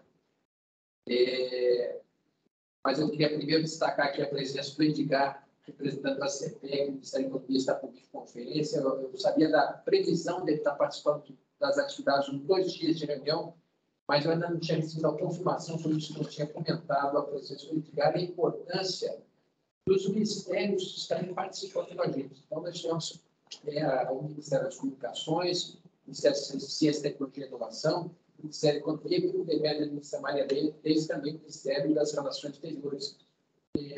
Estamos buscando ser ouvidos também para as investimentos importantes, tá? E talvez um dos males que eu discuti agora aqui no final, um dos males nossos, seja o próprio polo industrial de Manaus. Talvez isso contamine toda a região, porque a gente fica tão preso e tão na defesa do polo industrial de Manaus que a gente acaba não integrando todos os atores da região para defender a região todo. Parece que a exclusividade de Manaus, né? Então, a própria redução de IPI agora, a visão que Manaus, o Amazonas, deu para a redução do IPI foi uma. Os demais estados, para eles, era benéfico a redução do IPI.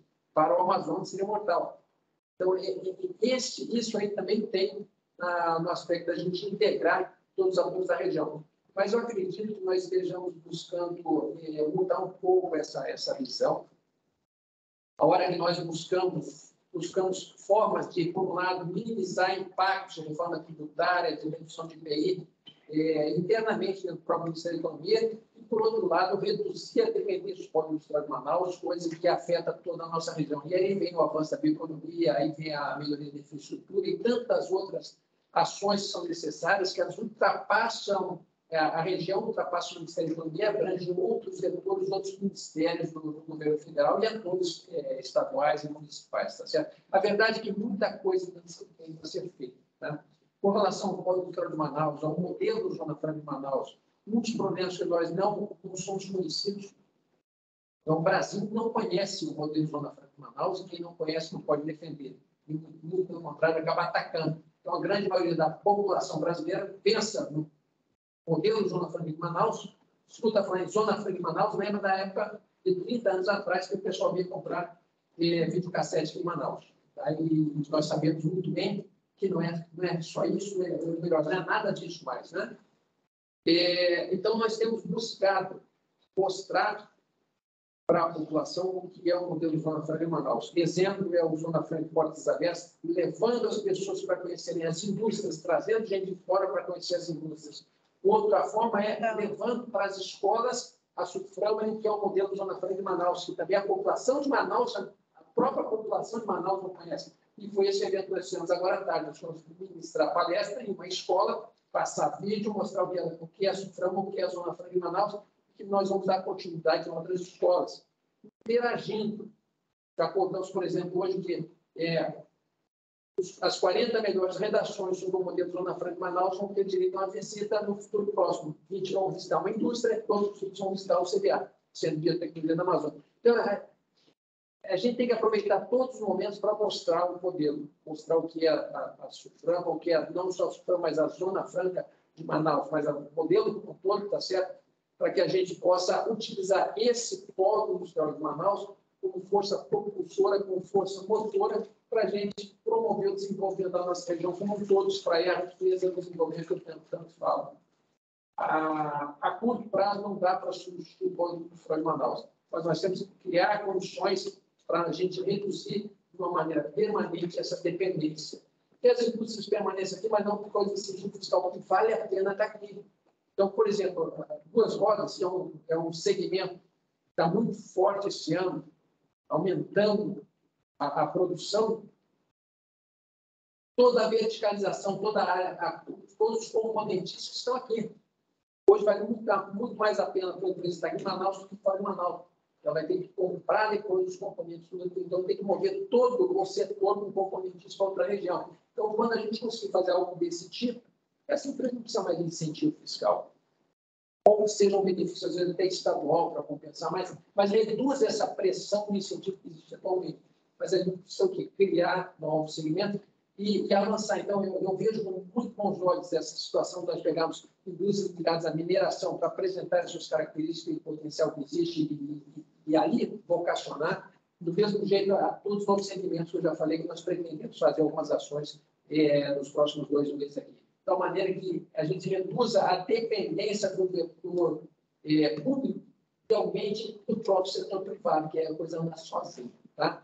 Ao mesmo tempo, nós não comentamos nesse evento até o momento, mas a minha visão é que nós temos que reduzir a dependência econômica de ilícitos na região, sejam ilícitos ambientais, sejam ilícitos transfronteiriços. Tá? Por exemplo, eu dou a região sul do Amazonas, noroeste do Acre, do Rondônia e leste do Acre, que nós chamamos ali as zonas de desenvolvimento sustentável ao mundo da madeira, 32 municípios. Ali é onde está subindo o desmatamento. Ali é onde a população, o seu ganha-pão, depende, às vezes, do desmatamento ilegal. Agora, adianta ação repressiva, somente não adianta só ação repressiva. Quando a gente sai da ação repressiva, não resolve o mesmo fundo, volta ao que era antes. A gente precisa mudar uma matriz econômica. É isso que a gente está buscando com ações de desenvolvimento sustentável na madeira. E a minha ideia, depois, a hora que a coisa andar sozinha, o setor privado andar sozinho, se possa replicar isso para outras áreas, como, por exemplo, a carne de solmões. A carne de solmões, nós sabemos, 2 problemas graves ali, é o garimpo ilegal, principalmente no risco transfronteiriço, que é o narcotráfico. Não adianta a gente só botar ação repressiva. Gente, está envolvido a gente semana passada, o prefeito envolvido com mineração ilegal de surpresa. O problema ali é bastante mais complexo. Só tem um jeito, a gente tem que conseguir mudar a matriz econômica para levar a população a trabalhar de forma legal. Então, a situação da Amazônia, com as suas diversidades muito grandes, é complexa e, às vezes, não dá para o pessoal de Brasília tentar achar soluções para a gente. Nós não achamos as soluções, nós até podemos achar as soluções, mas não temos força para realizar a solução. Nós sabemos que tem que ser feito, mas nós não temos força para executar. E Brasília tem a força, muitas vezes, mas não sabe exatamente o que fazer. Então, se a gente não integrar, não tem como fazer. Então, eu não vejo o Brasil pensando numa nação, sem pensar em Amazônia, me comentei logo na chegada, tá? E Brasília não tem condições sozinha resolver o problema da Amazônia sem a nossa participação. Então, essa integração é muito importante. Sempre que se pensar em planejamento a nível nacional, tem que se pensar em ouvir a Amazônia. Tá? A solução passa por aqui. E a solução do país, muitas vezes, passa por aqui. É só a gente raciocinar. Onde é que está a maior produção de gás, um potencial de gás continental na Amazônia? Qual é o potencial que nós temos debaixo do nosso solo para a mineração? A solução dos fertilizantes, onde é que pode estar para o Brasil? Está por aqui. Onde é que está o maior potencial? Está por aqui. Então, tem muita coisa que aqui pode ser a solução do Brasil, mas se a gente não conversar, nós teremos continuar sendo país. Tá bom? Então, eu agradeço a participação de todos vocês, parabenizo a toda a equipe que está trabalhando no Brasil 2040, tá certo?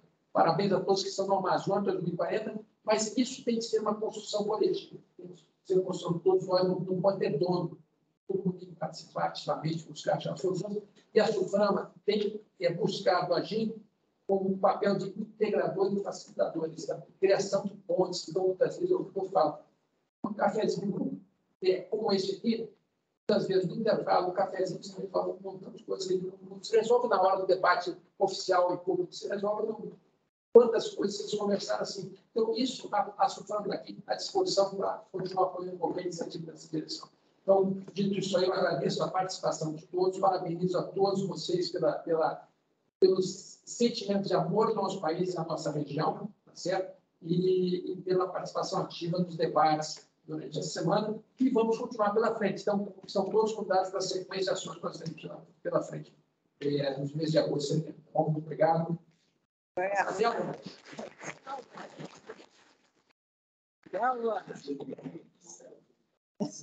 Meu pai fala isso.